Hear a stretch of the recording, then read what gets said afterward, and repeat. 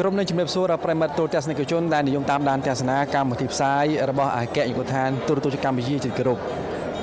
មនក្រាបនេះខ្ញុំបានកំពុងតែស្នៅឯសន្តាគារសុខារាជធានីភ្នំពេញហើយបើសិនជាលោកអ្នកបានចាប់អារម្មណ៍នៃការផ្សាយផ្ទាល់របស់ទូរទស្សន៍ជាតិកម្ពុជារយៈពេល3ថ្ងៃនេះគឺលោកអ្នកបានដឹងហើយថាទូរទស្សន៍កម្ពុជានឹងធ្វើការផ្សាយផ្ទាល់បាននៅព្រឹត្តិការណ៍ពិសេសអ្វីបាទជាភាសាគឺថ្ងៃនេះគឺយើងធ្វើការផ្សាយផ្ទាល់នៅព្រឹត្តិការណ៍នៃការបិទជាផ្លូវការនៃកិច្ចប្រជុំកំពូលអាស៊ានលើកទី40និង41ក្រោយពេលចាប់ផ្ដើមដំណើរការនៃការបើកកិច្ចប្រជុំបាទតាំងពីថ្ងៃទី10បាទខែវិច្ឆិកាឆ្នាំ2022ដែលរៀបចំឡើងបាទដោយប្រជាជនកម្ពុជារបស់យើងបាទនៅឯសន្តាគារសុខារាជធានីភ្នំពេញផងដែរហើយនៅក្នុងពិធីបិណ្ឌនេះគឺនឹងធ្វើឡើងក្រោមបាទវត្តមានដងពោះរបស់សម្ដេចអគ្គមហាសេនាបតីតេជោហ៊ុនសែននាយករដ្ឋមន្ត្រីនៃបាទប្រជាជនកម្ពុជានិងជាប្រធានអាស៊ានសម្រាប់ឆ្នាំ2022ដោយមានការអញ្ជើញចូលរួមជាមួយផងដែរពីសំណាក់មេដឹកនាំនៅបណ្ដាប្រទេសបាទសមាជិកអាស៊ានក៏បាទចូលរួមនៅក្នុងបាទពិធីបិទជាផ្លូវការនៃបាទកិច្ចប្រជុំកំពូលអាស៊ានលើកទី40និង41ក៏ដូចជាកិច្ចប្រជុំពាក់ព័ន្ធផងដែរមុនខ្ញុំបានលម្អិតពាក់ព័ន្ធទៅនឹងអ្វីដែលនឹងកើតឡើងនៅពេលបន្តិចនេះខ្ញុំបានក៏សូមបង្ហាញជូនអ្នកនៅបាទទស្សនវិជ្ជានៅក្នុងបរិវេណនៃសន្តាគារសុខាបន្តិចបាទនៅទីតាំងដែលខ្ញុំបានកំពុងឈរនេះគឺជាបាទទីតាំងដែលយើងសង្កេតឃើញថាមានបាទប្រតិភូមន្ត្រីឆ្ការបាទឧត្តមមន្ត្រីនៃបណ្ដាប្រទេសដែលពាក់ព័ន្ធបានចូលរួមនៅក្នុងកិច្ចប្រជុំកំពូលអាស៊ានដែលរៀបចំឡើងនៅបាទរាជធានីភ្នំពេញរបស់យើងនេះកំពុងតែត្រៀមបាទធ្វើការបាទចូលរួមនៅក្នុងពិធីបិទនាពេលបន្តិចទៀតនេះហើយអ្វីដែលសំខាន់នោះគឺ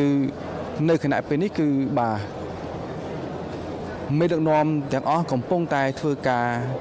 ជជែកគ្នានៅក្នុងកិច្ចប្រជុំកំពូលអាស៊ីបូព៌ាមានសម្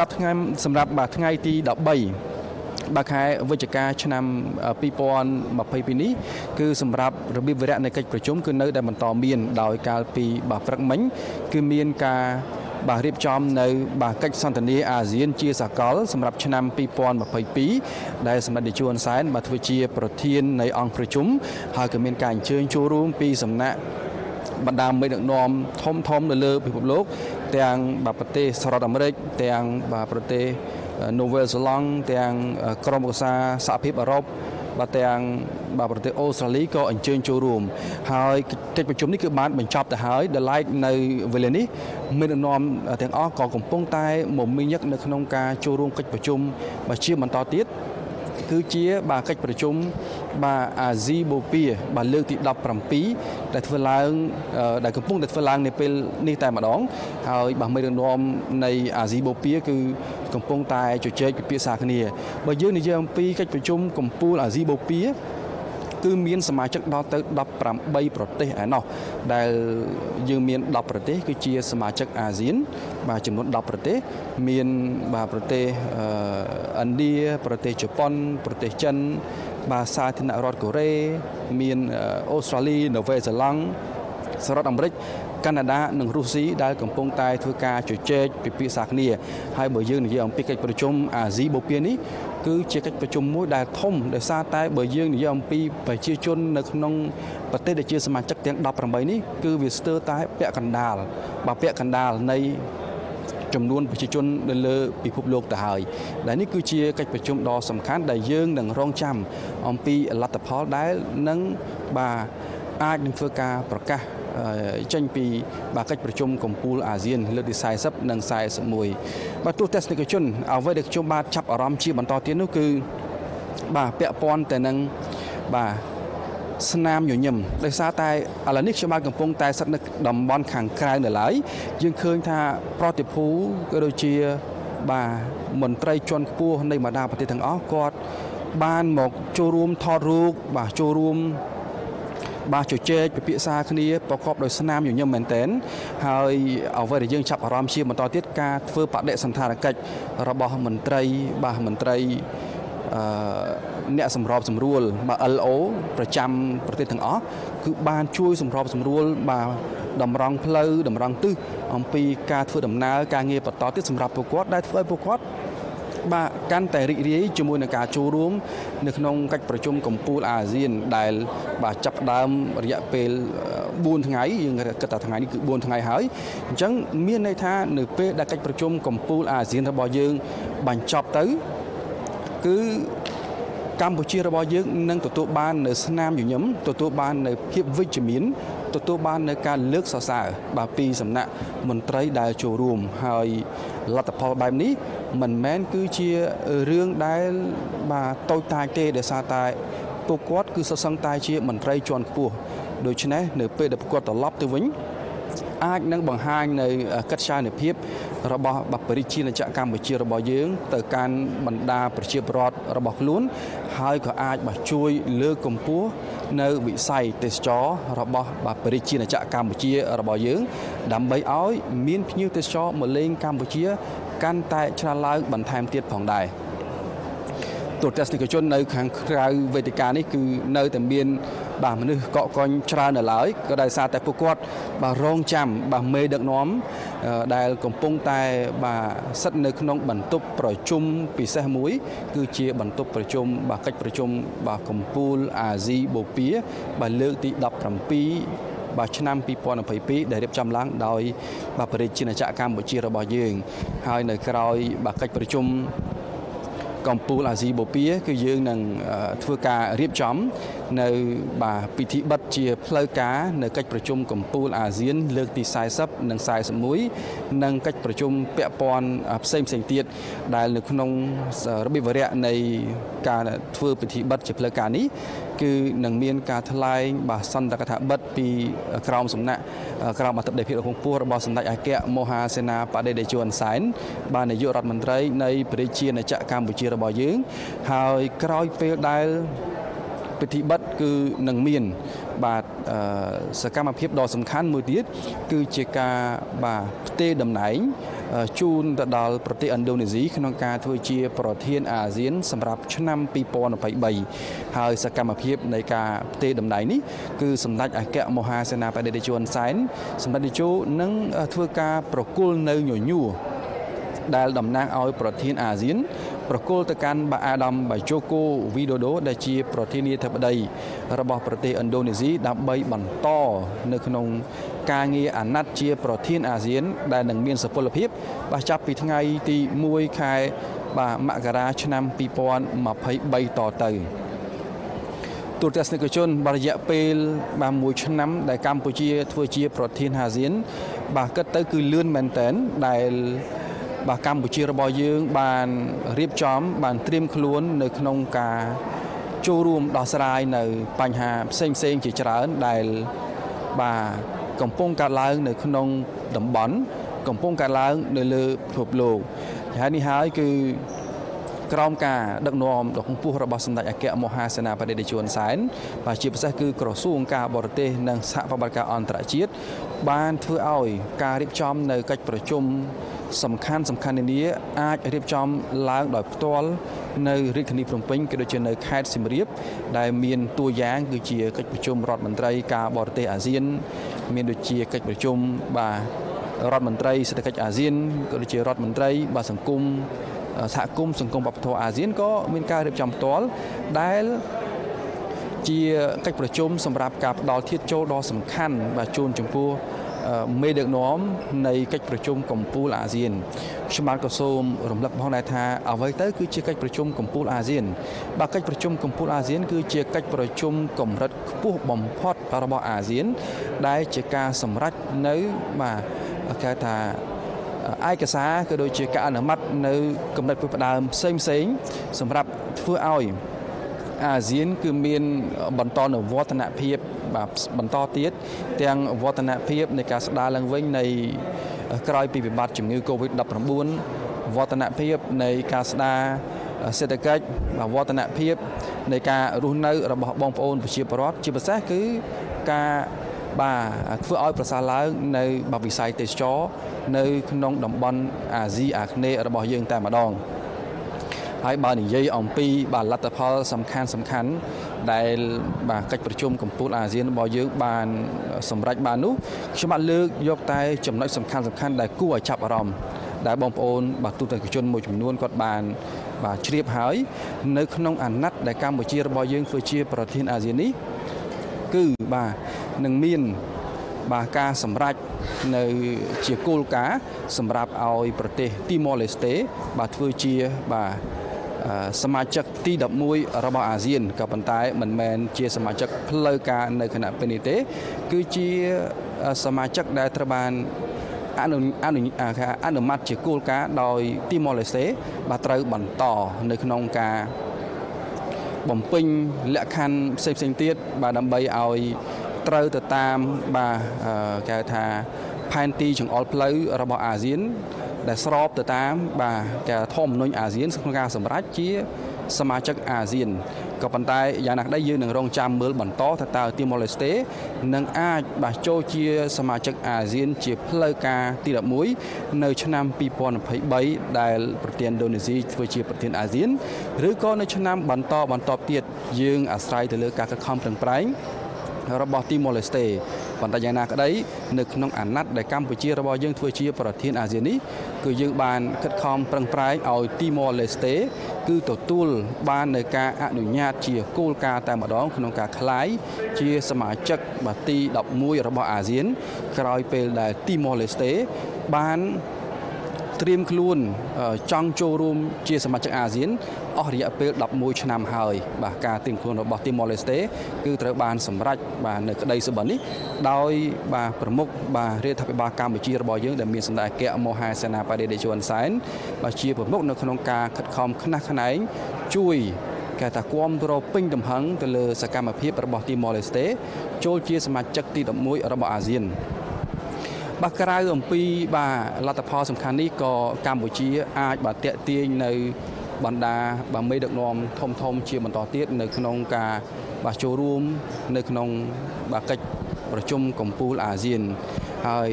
នៅក្នុងសកម្មភាពជាបន្តនេះគឺយើងឃើញថាបាទមានវត្តមានរបស់បាទរដ្ឋមន្ត្រីបាទការបរទេសសហរដ្ឋអាមេរិកគឺ Adam Anthony Blinken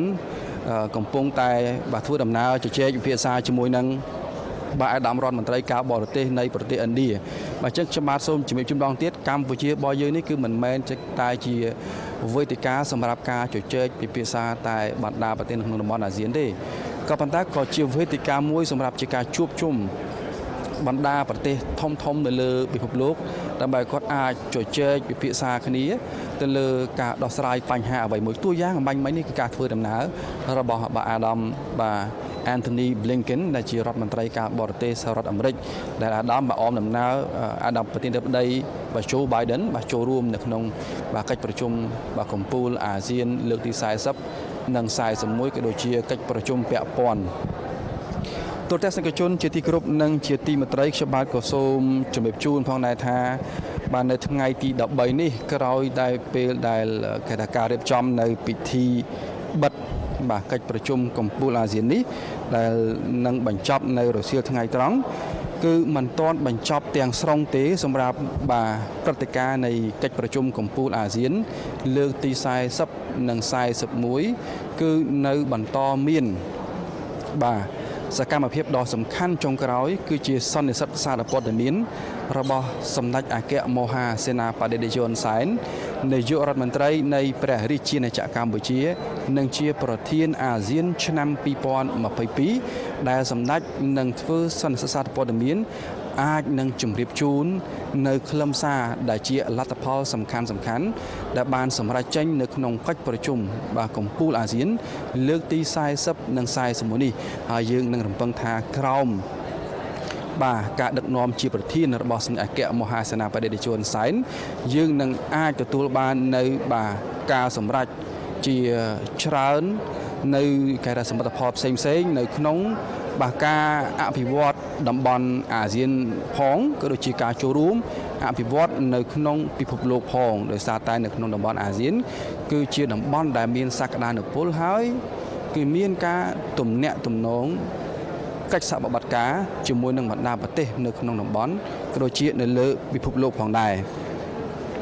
ទូទៅជនបើតាមរបាយការណ៍របស់បាទអាដាមគង់ភោគដែលជារដ្ឋមន្ត្រីការសំដៅរដ្ឋលេខាធិការក្រសួងការបរទេសនិងសហបត្តិការអន្តរជាតិបានជំរាបជូនអ្នកសារព័ត៌មានកាលពីម្សិលមិញ អំពីលទ្ធផលក៏ដូចជាវឌ្ឍនភាពនៃបាទកិច្ចប្រជុំសំខាន់មួយចំនួនគឺពាក់ព័ន្ធទៅនឹងបាទវឌ្ឍនភាពនៃកិច្ចប្រជុំកម្ពុជាអាស៊ានបូក3ដែលមានបាទកិច្ចប្រជុំបាទរវាងបណ្ដាប្រទេសសមាជិកអាស៊ានជាមួយនឹងបាទបណ្ដាប្រទេសនៅក្នុងតំបន់អាស៊ីខាងកើតដែលមានដូចជាប្រទេសជប៉ុនប្រទេសចិននិងប្រទេសកូរ៉េខាងត្បូងដែលវឌ្ឍនភាពនៃកិច្ចសម្បត្តិការរវាងប្រទេសក្នុងតំបន់អាស៊ានបូក3គឺបានសម្រេចនៅក្នុងការបដិញ្ញាជំរុញកំណើនពាណិជ្ជកម្មវិនិយោគខ្សែចង្វាក់ផលិតកម្មដើម្បីទាក់ទាញផលប្រយោជន៍ចេញពីកិច្ចព្រមព្រៀងពាណិជ្ជកម្មសេរីនានាហើយនៅក្នុងកិច្ចប្រជុំអាស៊ានបូក3ក៏នឹងមានការបាទចេញផ្សាយនៅសៀវភៅបាទកិច្ចសម្បត្តិការអាស៊ានបូក3ឆ្នាំ1997ឆ្នាំ2022ដើម្បីរំលឹកខួប25ឆ្នាំនៃអាស៊ានបូក3ហើយក្រៅពីកិច្ចប្រជុំអាស៊ានបូក3កាលពីម្សិលមិញមានកិច្ចប្រជុំកំពូលអាស៊ានឥណ្ឌាបាទកិច្ចប្រជុំកំពូលអាស៊ានឥណ្ឌាដើម្បីរំលឹកខួបបាទទំនាក់ទំនងអាស៊ានឥណ្ឌានោះគឺអាស៊ានហើយនិងឥណ្ឌាបានសម្រេចនៅក្នុងការដំឡើងកម្រិតរវាងអាស៊ាននិងឥណ្ឌានោះគឺជាដៃគូយុទ្ធសាស្ត្រគ្រប់ជ្រុងជ្រោយហើយបាទកិច្ចប្រជុំក៏បានចាប់ផ្ដើមសម្រាប់លើការដំណើរការចរចាលើការពិនិត្យឡើងវិញនៃពាណិជ្ជកម្មអាស៊ាននិងឥណ្ឌាហើយអាស៊ាននិងឥណ្ឌាក៏បានបន្តបដិញ្ញាក្នុងការជំរុញនៅវិស័យអប់រំវិស័យ Digital វិស័យវប្បធម៌វិស័យស្បៀងអាហារវិស័យសុខាភិបាលជាដើមផងដែរក្រៅអំពីកិច្ចប្រជុំកម្ពុជារវាងអាស៊ានឥណ្ឌាក៏មានកិច្ចប្រជុំកម្ពុជាអាស៊ានអូស្ត្រាលីដែរដែលកិច្ចប្រជុំកម្ពុជាអាស៊ានអូស្ត្រាលីក៏បានសម្រេចនៅក្នុងការជំរុញបាទភាពជាដៃគូយុទ្ធសាស្ត្រគ្រប់ជ្រុងជ្រោយរវាងអាស៊ាននិងអូស្ត្រាលីក៏មានកិច្ចប្រជុំកម្ពុជាសំខាន់បន្តទៀតគឺមានកិច្ចប្រជុំកម្ពុជាអាស៊ានជប៉ុនបាទកិច្ចប្រជុំកម្ពុជាអាស៊ានជប៉ុនគឺបានសម្រេចនៅក្នុងការជួយលើកកម្ពស់បាទជីវភាពប្រជាជននៃតំបន់ទាំងពីរបាទទាំងតំបន់នៅក្នុងអាស៊ានក៏ដូចជាប្រជាជនជប៉ុនហើយអាស៊ានបានកោតសរសើរជប៉ុននៅក្នុងការផ្ដល់ជំនួយផ្នែកសុខាភិបាលដូចជាវ៉ាក់សាំងអីជាដើមជូនមកបណ្ដាប្រទេសនៅក្នុងតំបន់អាស៊ានដែលបានចូលរួមបាទទប់ស្កាត់នៅការឆ្លងរីករាលដាលនៃជំងឺ Covid-19 កាលពីកំឡុងដែលតំបន់អាស៊ានរបស់យើងហ្នឹងគឺបាទរងផលប៉ះពាល់ខ្លាំងក្លាពីជំងឺ Covid-19 ហើយពាក់ព័ន្ធទៅនឹងកិច្ចប្រជុំកំពូលអាស៊ានជប៉ុនក៏បានសម្រេចបង្កើតនៅកិច្ចប្រជុំកំពូលមួយទៀតដែលជាកិច្ចប្រជុំកំពូលរំលឹកខួប50ឆ្នាំនៃកិច្ចសម្បត្តិការរវាងអាស៊ានជប៉ុនដែលនឹងធ្វើឡើងនៅពេលខាងមុខដែលឡែកសម្រាប់បាទកិច្ចប្រជុំដ៏សំខាន់មួយទៀតនៅពេលល្ងាច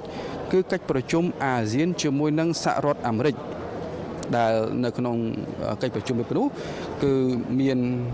ការចូលរួមពីសំណាក់បាទអាដាមโจ Biden ដែលជាប្រធានាធិបតីនៃសហរដ្ឋអាមេរិកក៏ដូចជាការធ្វើជាសហប្រធានជាមួយនឹងបាទសម្ដេចអគ្គមហាសេនាបតីតេជោ ហ៊ុនសែនដែលជានាយករដ្ឋមន្ត្រីនៃប្រជាជាតិកម្ពុជាអាស៊ាននិងសហរដ្ឋអាមេរិកនៅក្នុងបានសម្ដេចធ្វើការបន្តបដិញ្ញាពង្រឹងភាពជាដៃគូយុទ្ធសាស្ត្រក្នុងការបាទរក្សាសន្តិភាពក៏ដូចជាវិបុលភាពនៅក្នុងតំបន់អាស៊ានក៏ដូចជានៅលើពិភពលោកហើយអាស៊ានក៏ដូចជាសហរដ្ឋអាមេរិកបាទមានវឌ្ឍនភាពនៅក្នុងការសម្រេចអភិវឌ្ឍបាទផែនការពាណិជ្ជកម្មវិនិយោគអាស៊ានសេដ្ឋកិច្ចរបស់សហរដ្ឋអាមេរិកផងដែរពាក់ព័ន្ធទៅនឹងកិច្ចប្រជុំនៅក្នុងតំបន់អាស៊ានក៏ដូចជាសហរដ្ឋអាមេរិកនេះក៏បានធ្វើការជជែកពិភាក្សាជាមួយនឹងបញ្ហាក្តៅមួយចំនួនដែរបើតាមបាទអាដាមគង់ភួរក៏បានរំលេចកាលពីម្សិលមិញគឺបានធ្វើការជជែកពិភាក្សាពាក់ព័ន្ធនឹងបញ្ហាមីយ៉ាន់ម៉ាពាក់ព័ន្ធនឹងបញ្ហាសមុទ្រចិនខាងត្បូងពាក់ព័ន្ធទៅនឹងបាទបញ្ហាឧបទ្វីបកូរ៉េពាក់ព័ន្ធទៅនឹងបញ្ហាអ៊ុយក្រែនដែលបា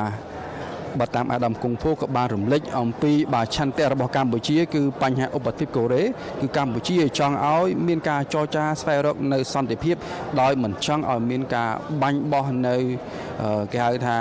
មីស៊ីលទៅវិញទៅមកនោះទេហើយដូចគ្នាដែរពាក់ព័ន្ធនឹងបញ្ហាអ៊ុយក្រែនក៏ កម្ពុជាក៏ចង់ឲ្យមានការគោរពនៅបរណភាពទឹកដីហើយធ្វើការស្វែងរកនៅដំណោះស្រាយដោយសន្តិវិធីផងដែរទូតទស្សនិកជនជាទីគោរពនិងជាទីមេត្រីលោកអ្នកដែលកំពុងតាមដានទស្សនានៅការផ្សាយផ្ទាល់នៅក្នុងពិធីបិទជាផ្លូវការនៅក្នុងកិច្ចប្រជុំកំពូលអាស៊ានលើកទី40និង41នេះខ្ញុំបាទក៏សូមបញ្ជាក់បងដែរថាកិច្ចប្រជុំសំដៅគឺពិធីបិទនេះនឹងធ្វើឡើងនាពេលបន្តិចទៀតនេះហើយអ្វីដែលខ្ញុំបាទរំពឹងទុកគឺក្រោយពេលដែលកិច្ចប្រជុំ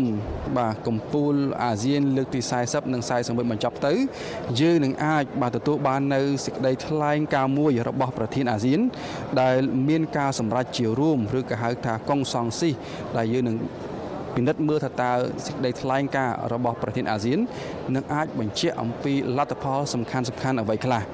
ហើយអ្វីដែលសំខាន់មួយទៀតគឺនៅក្នុងពិធីបិទនៃកិច្ចប្រជុំកំពូលអាស៊ាននេះគឺនឹងមាន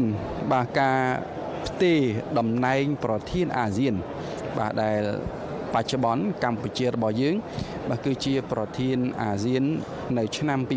2022ហើយឆ្នាំ2023គឺប្រទេសឥណ្ឌូនេស៊ីគឺជាប្រធានអាស៊ានម្ដងដូច្នេះសកម្មភាពចុងក្រោយនេះគឺជាសកម្មភាពដ៏មានសារៈសំខាន់ដែលកម្ពុជានឹងធ្វើការប្រគល់ញញួរជូនទៅដល់អាដាមប្រធានាធិបតីប្រទេសឥណ្ឌូនេស៊ីក្នុងការបន្តអាណត្តិរបស់ខ្លួនធ្វើជាប្រធានអាស៊ានបដូវវេននៅឆ្នាំ2023ហើយក៏យើងមិនភ្លេចដែរយើងនៅបន្តរងចាំពាក់ព័ន្ធទៅនឹងវត្ថុអនុស្សាវរីយ៍បងប្អូនទូទស្សនិកជនដែលបានចាប់អារម្មណ៍នឹងតាមដាននៅព្រឹត្តិការណ៍នៃកិច្ចប្រជុំកំពូលអាស៊ាននៅពេលមុនដំណើរការនៃកិច្ចប្រជុំកំពូលអាស៊ានមកដល់សម្ដេចអគ្គមហាសេនាបតីតេជោ ហ៊ុនសែនសម្ដេចក៏បានបង្ហោះនៅវត្ថុអនុស្សាវរីយ៍ដ៏មានតម្លៃមួយគឺជានាឡិកាដែលមានម៉ាកថាអាស៊ានថាស្លាកសញ្ញាអាស៊ានហើយផលិតនៅកម្ពុជាដែលនាឡិកានេះសម្ដេចតេជោនឹងធ្វើការប្រគល់ជូនដល់មេដឹកនាំដែលអញ្ជើញចូលរួមនៅក្នុងកិច្ចប្រជុំកំពូលអាស៊ានទាំង29ប្រទេសនិងស្ថាប័នខ្ញុំបាទសូមរំលឹកបន្តិចទៅសម្រាប់បងប្អូនទូទស្សនិកជនដែលបាននឹងកំពុងតាមដានទស្សនាកម្មវិធីផ្សាយផ្ទាល់របស់ទូរទស្សន៍កម្ពុជាសម្រាប់មេដឹកនាំដែលចូលរួមកិច្ចប្រជុំកំពូលអាស៊ាននេះគឺមានដូចជាទី1គឺសម្ដេចអគ្គមហាសេនាបតីតេជោ ហ៊ុនសែននាយករដ្ឋមន្ត្រីនៃព្រះរាជាណាចក្រកម្ពុជាសម្ដេចគឺជាប្រធានអាស៊ានហើយមានសមាជិកមេដឹកនាំនៃបណ្ដាប្រទេសអាស៊ានចំនួន9មានដូចជាព្រះចៅស៊ុលតង់នៃប្រទេសប្រុយណេដារូសាឡឹមមានអាដាមផាមមីងជីងដែលជានាយករដ្ឋមន្ត្រីនៃប្រទេសវៀតណាមមានអាដាមប្រាយុទ្ធច័ន្ទអូចាដែលជានាយករដ្ឋមន្ត្រីនៃព្រះរាជាណាចក្រថៃមានអាដាមផាន់ខាមវីផាវ៉ាន់ដែលជានាយករដ្ឋមន្ត្រីនៃប្រទេសឡាវមានអាដាមជូកូវីដូដូដែលជាប្រធានាធិបតីនៃប្រទេសឥណ្ឌូនេស៊ីមានអាដាមលីស៊ុនឡុងដែលជានាយករដ្ឋមន្ត្រីនៃប្រទេសសិង្ហបុរីមានអាដាមហ្វឺរីណានម៉ាកូសជេអដែលជាប្រធានាធិបតីនៃប្រទេសហ្វីលីពីនមានអាដាមដែលជាតំណាងនាយករដ្ឋមន្ត្រីនៃប្រទេសម៉ាឡេស៊ីមានអាដាមโจ Biden ដែលជាប្រធានាធិបតីសហរដ្ឋអាមេរិកមានអាដាមលីខឺឈៀងដែលជានាយករដ្ឋមន្ត្រីនៃសាធារណរដ្ឋប្រជាមានិតចិនមានអាដាមហ្វូមីអូគីស៊ីដាដែលជានាយករដ្ឋមន្ត្រីជប៉ុនមានអាដាមយុនសុកយុលដែលជាប្រធានាធិបតីនៃប្រទេសកូរ៉េខាងត្បូងមានអាដាមJustin Trudeau ដែលជានាយករដ្ឋមន្ត្រីនៃប្រទេសកាណាដា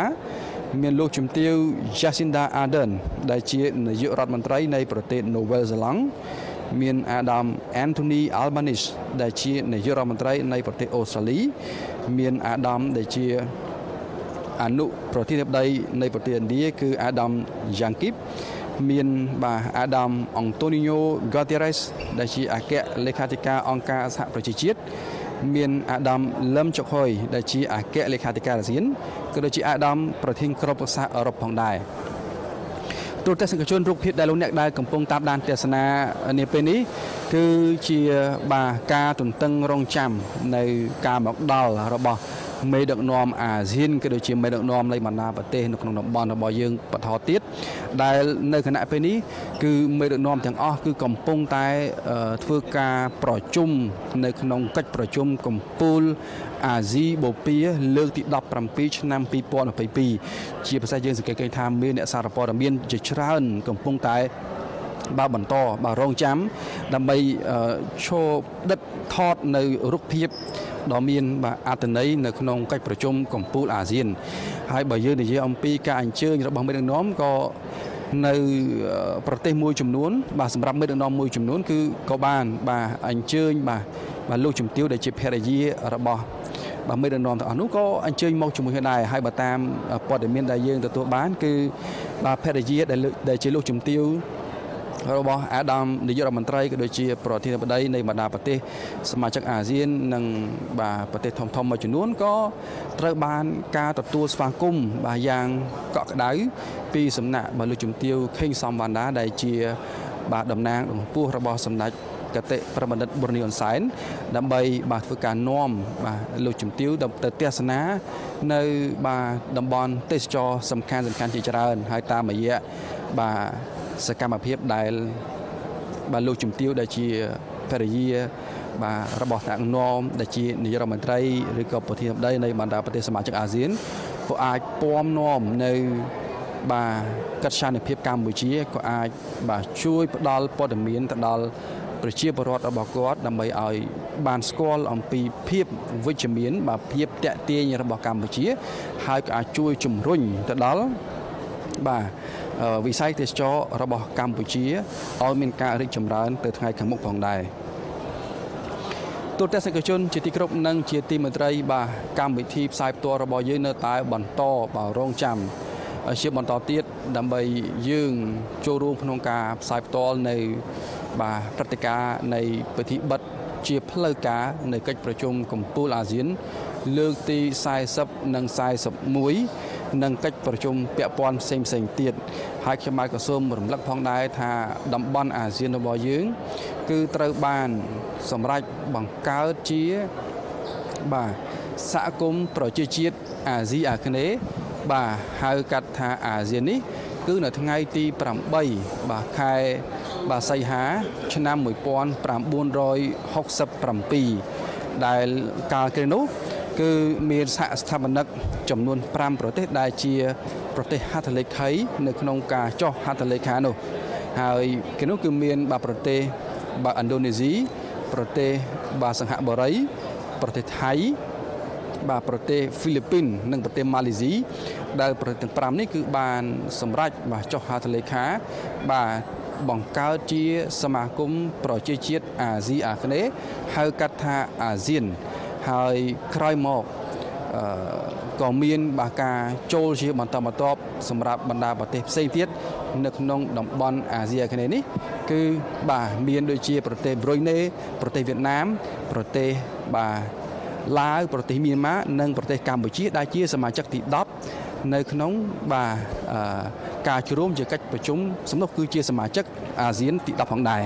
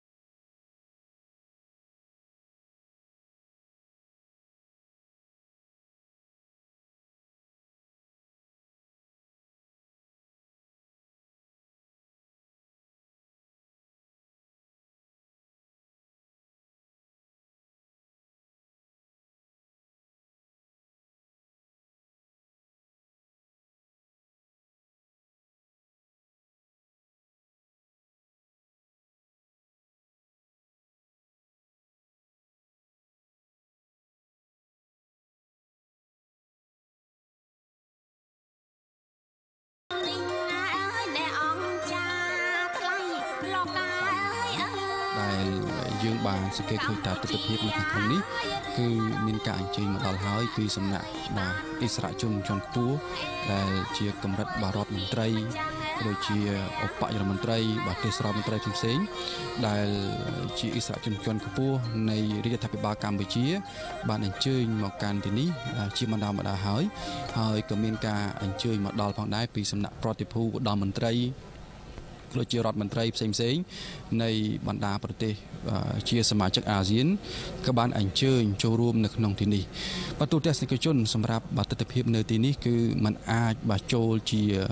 ទូទៅបានទេបាទតលតែមានការអនុញ្ញាតទើបអាចចូលបានដោយសារតែនេះគឺជាពិធីបិទជាផ្លូវការនៅកិច្ចប្រជុំកំពូលបាទអាស៊ានបាទលើកទី40និង41ដែលនឹងចាប់ផ្ដើមឡើងនាពេលបន្តិចទៀតនេះហើយអ្វីដែលយើងមានមោទនភាពសម្រាប់ខ្ញុំបាទផ្ទាល់គឺនៅពេលដែលបានបាទចុះយកព័ត៌មាននៅក្នុងកិច្ចប្រជុំកំពូលអាស៊ាននេះគឺមោទនភាពផ្ទាល់គឺពាក់ព័ន្ធទៅនឹងពិធីបដិសណ្ឋារកិច្ចបាទរបស់កម្ពុជារបស់យើងបាទតួយ៉ាងទាំងពិធីបើកកិច្ចប្រជុំកំពូលអាស៊ានគឺសម្ដេចអគ្គមហាសេនាបតីតេជោ ហ៊ុនសែនបានរងចាំបាទទទួលបាទស្វាគមន៍បាទមេដឹកនាំនៃបណ្ដាប្រទេសសមាជិកអាស៊ានទាំងអស់ដោយការបាទចាប់ដៃបាទស្វាគមន៍ញញឹមនិងការបង្ហាញនៅក្តីរាក់ទាក់ជូនចំពោះបាទមេដឹកនាំនៃបណ្ដាប្រទេសក្នុងតំបន់អាស៊ានដោយឡែកកាលពីយប់មិញគឺជាពិធីបាទលៀងសាយភុយឬក៏ពិធីជប់លៀងឬក៏ភាសាអង់គ្លេសហៅថា Gala Dinner នោះក៏សម្ដេចអគ្គមហាសេនាបតីតេជោ ហ៊ុនសែនក៏បានបាទទទួលបាទគេថាការស្វាគមន៍រាក់ទាក់មែនតែនជូនចំពោះមេដឹកនាំបាទក្រៅពីមេដឹកនាំនៅក្នុងតំបន់អាស៊ានក៏មានបាទមេដឹកនាំធំដែលយើងឃើញថាមានបាទមេដឹកនាំមកពីប្រទេសតំបន់ឆ្ងាយមានដូចជាប្រទេសសហរដ្ឋអាមេរិកមានដូចជាបាទប្រទេសអូស្ត្រាលីនូវែលសេឡង់ចិនជប៉ុនកូរ៉េនិងបណ្ដាប្រទេសមួយចំនួនទៀតគឺបានចូលរួមបាទទាំងអស់គ្នាតែម្ដងហើយពួកគាត់សឹងតែបាទស្លៀកសម្លៀកបំពាក់ប្រពៃណីខ្មែរនៅក្នុងការចូលរួមបាទនៅពិធីលៀងសាយភោជឬក៏ពិធីជប់លៀងដែលរៀបចំកាលពីម្សិលមិញយប់មិញតែម្ដងហើយអ្វីដែលពិសេសនោះគឺការផ្សព្វផ្សាយនៅបាទសិល្បៈរបាំកម្ពុជាដែលបានសម្ដែងជូនកាលពីម្សិលមិញក៏មានភាពអធិកអធមនិងអស្ចារ្យផងដែរហើយមិនត្រឹមតែការផ្សាយផ្ទាល់របស់ទូរទស្សន៍ជាតិកម្ពុជាប៉ុណ្ណោះទេបាទក៏មានបាទអ្នកសារព័ត៌មានអន្តរជាតិជាច្រើនក៏រងចាំបាទចាប់យកនៅរូបថតទាំងនេះផ្សព្វផ្សាយបន្តទៅកាន់ពិភពលោកផងដែរទូទស្សនិកជនខ្ញុំបានក៏សូមរំលឹកអំពីបាទភាពជាដៃគូយុទ្ធសាស្ត្ររបស់អាស៊ានជាមួយនឹងបណ្ដាប្រទេសនៅក្នុងតំបន់បន្តិចគឺសប្តាហ៍ថ្ងៃនេះគឺអាស៊ានគឺមានបាទប្រទេសដែលជាដៃគូសន្ទនាបាទចំនួនដូចជា9បាទបើតាមខ្ញុំចាំមិនខុសគឺមានដូចជាប្រទេសអូស្ត្រាលីប្រទេសកាណាដាប្រទេសចិនប្រទេសនូវែលសេឡង់បាទសហភាពអឺរ៉ុបឥណ្ឌាបាទចិនជប៉ុនកូរ៉េបាទកាណាដាបាទសហរដ្ឋអាមេរិកជាដើមសម្រាប់ប្រទេសអូស្ត្រាលីបានក្លាយជាដៃគូសន្ទនាជាមួយអាស៊ានដំបូងគេបាននៅឆ្នាំ1974ពលគឺក្រោយពីការបង្កើតជាសហគមន៍ប្រជាជាតិអាស៊ីអាគ្នេយ៍ឬហៅកាត់ថាអាស៊ានប្រហែលឆ្នាំគឺអូស្ត្រាលីបានក្លាយជាដៃគូសន្ទនាជាមួយអាស៊ានតែម្ដងសម្រាប់ប្រទេសកាណាដាគឺបានក្លាយជាដៃគូសន្ទនាជាមួយអាស៊ានគឺនៅឆ្នាំ1977សម្រាប់ប្រទេសចិនបានក្លាយជាដៃគូសន្ទនាជាមួយអាស៊ាននៅឆ្នាំ1996ហើយសហភាពអឺរ៉ុបបានក្លាយជាដៃគូសន្ទនាជាមួយអាស៊ានគឺនៅឆ្នាំ1977ហើយដែលឡែកសម្រាប់ប្រទេសឥណ្ឌាក៏បានក្លាយជាដៃគូសន្ទនាជាមួយអាស៊ាននៅឆ្នាំ1996សម្រាប់ប្រទេសជប៉ុនគឺបានក្លាយជាដៃគូសន្ទនាជាមួយអាស៊ាននៅបាទឆ្នាំ1977បាទប្រទេសសំទោសគឺប្រទេសជប៉ុនគឺបាននៅឆ្នាំ1977ហ្នឹងហើយបាទដល់ឡែកបាទប្រទេសសហរដ្ឋអាមេរិកគឺក៏បានក្លាយជាដៃគូសន្ទនាជាមួយអាស៊ាននៅឆ្នាំ1977ដូចគ្នាបាទនេះគឺជាបទទិន្នន័យមួយចំនួនដែលខ្ញុំបានដកស្រង់និងបង្ហាញជូននៅបាទអ្វីទៅគឺជា ការទំនាក់ទំនងរវាងបណ្ដាប្រទេសជាដៃគូសន្ទនាជាមួយនឹងអាស៊ានរបស់យើងដែលខ្ញុំបានជម្រាបជូនម្ដងហើយម្ដងទៀតគឺអាស៊ានគឺជាប្រទេសដែលបណ្ដុំប្រទេសដែលបាទមានបាទការចាប់អារម្មណ៍ពីបណ្ដាប្រទេសនៅលើសកលលោកដោយសារតែទី1បច្ចុប្បន្ននេះគឺអាស៊ានគឺមានចំនួនបាទប្រជាជនទៅដល់ជាង600លាននាក់ឯណោះដែលជាចំនួនប្រជាជនដ៏ច្រើនហើយបើយើងនិយាយអំពីផ្នែកសេដ្ឋកិច្ចវិញបាទលទ្ធផលក្នុងស្រុកសរុបរបស់អាស៊ានក៏ស្ថិតនៅក្នុងបាទកម្រិតខ្ពស់មួយដែរនៅក្នុងពិភពលោកដែលយើងអាចនិយាយថា top 6បាទគេថាផលិតផលក្នុងស្រុកសរុបខ្ពស់ជាងគេចំនួន6ឬក៏5នៅលើពិភពលោកហើយបើយើងនិយាយអំពីផ្ទៃដីវិញបូកទៅនឹងបណ្ដាប្រទេសអាស៊ានទាំងអស់ផ្ទៃដីនៅក្នុងតំបន់អាស៊ានក៏ស្ថិតនៅក្នុងលំដាប់ខ្ពស់ដែរដែលយើងអាចថានៅក្រោមប្រទេសចិនប្រទេសឥណ្ឌាបាទប្រទេសអាមេរិកកាណាដានិងអូស្ត្រាលីហើយដល់ឡែកបើសិនជាអាស៊ានបូកយកគ្នាគឺមានផ្ទៃដីអាចថាកម្រិតទី6នៅលើពិភពលោកទូរទស្សនិកជនជាទីគោរពនិងជាទីមេត្រីលោកអ្នកដែលកំពុងតាមដានទស្សនានៅការផ្សាយផ្ទាល់របស់ទូរទស្សន៍ជាតិកម្ពុជានាពេលនេះអ្វីដែលអ្នកកំពុងទស្សនានេះគឺជាការត្រៀម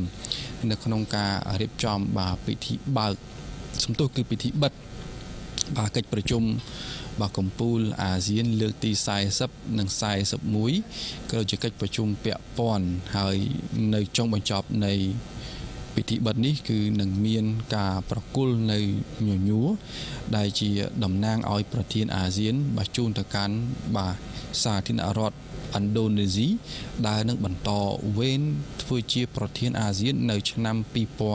2023ហើយសម្រាប់បាទព្រឹត្តិការណ៍ដ៏ធំរបស់កម្ពុជានេះគឺរៀបចំឡើង10ឆ្នាំម្ដងបាទ10ឆ្នាំម្ដងគឺមានន័យថាការធ្វើជាប្រធានអាស៊ាននៃសមាជិកទាំង10គឺបាទធ្វើមួយឆ្នាំម្ដង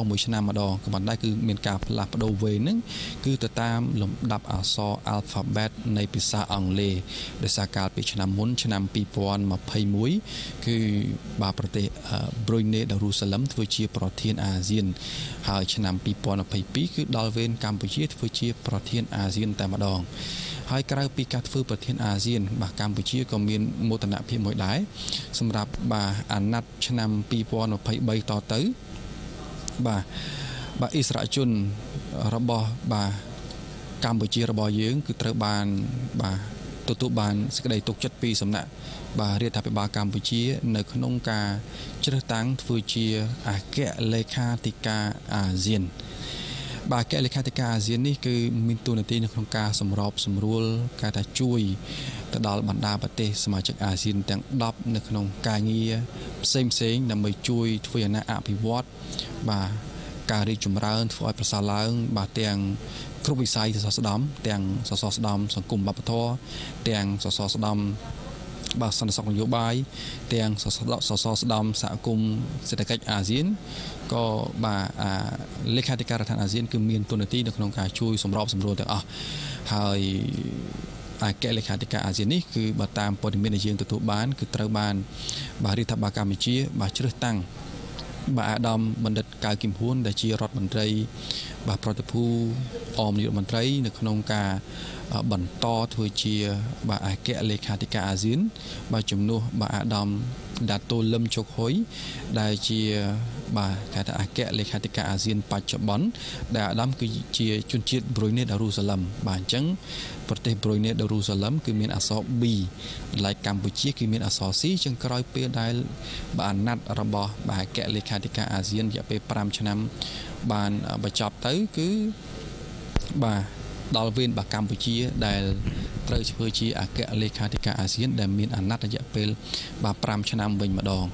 បាទអញ្ចឹងនេះគឺជាបាទព័ត៌មានដ៏គួរឲ្យបាទចាប់អារម្មណ៍មែនទែនសម្រាប់បងប្អូន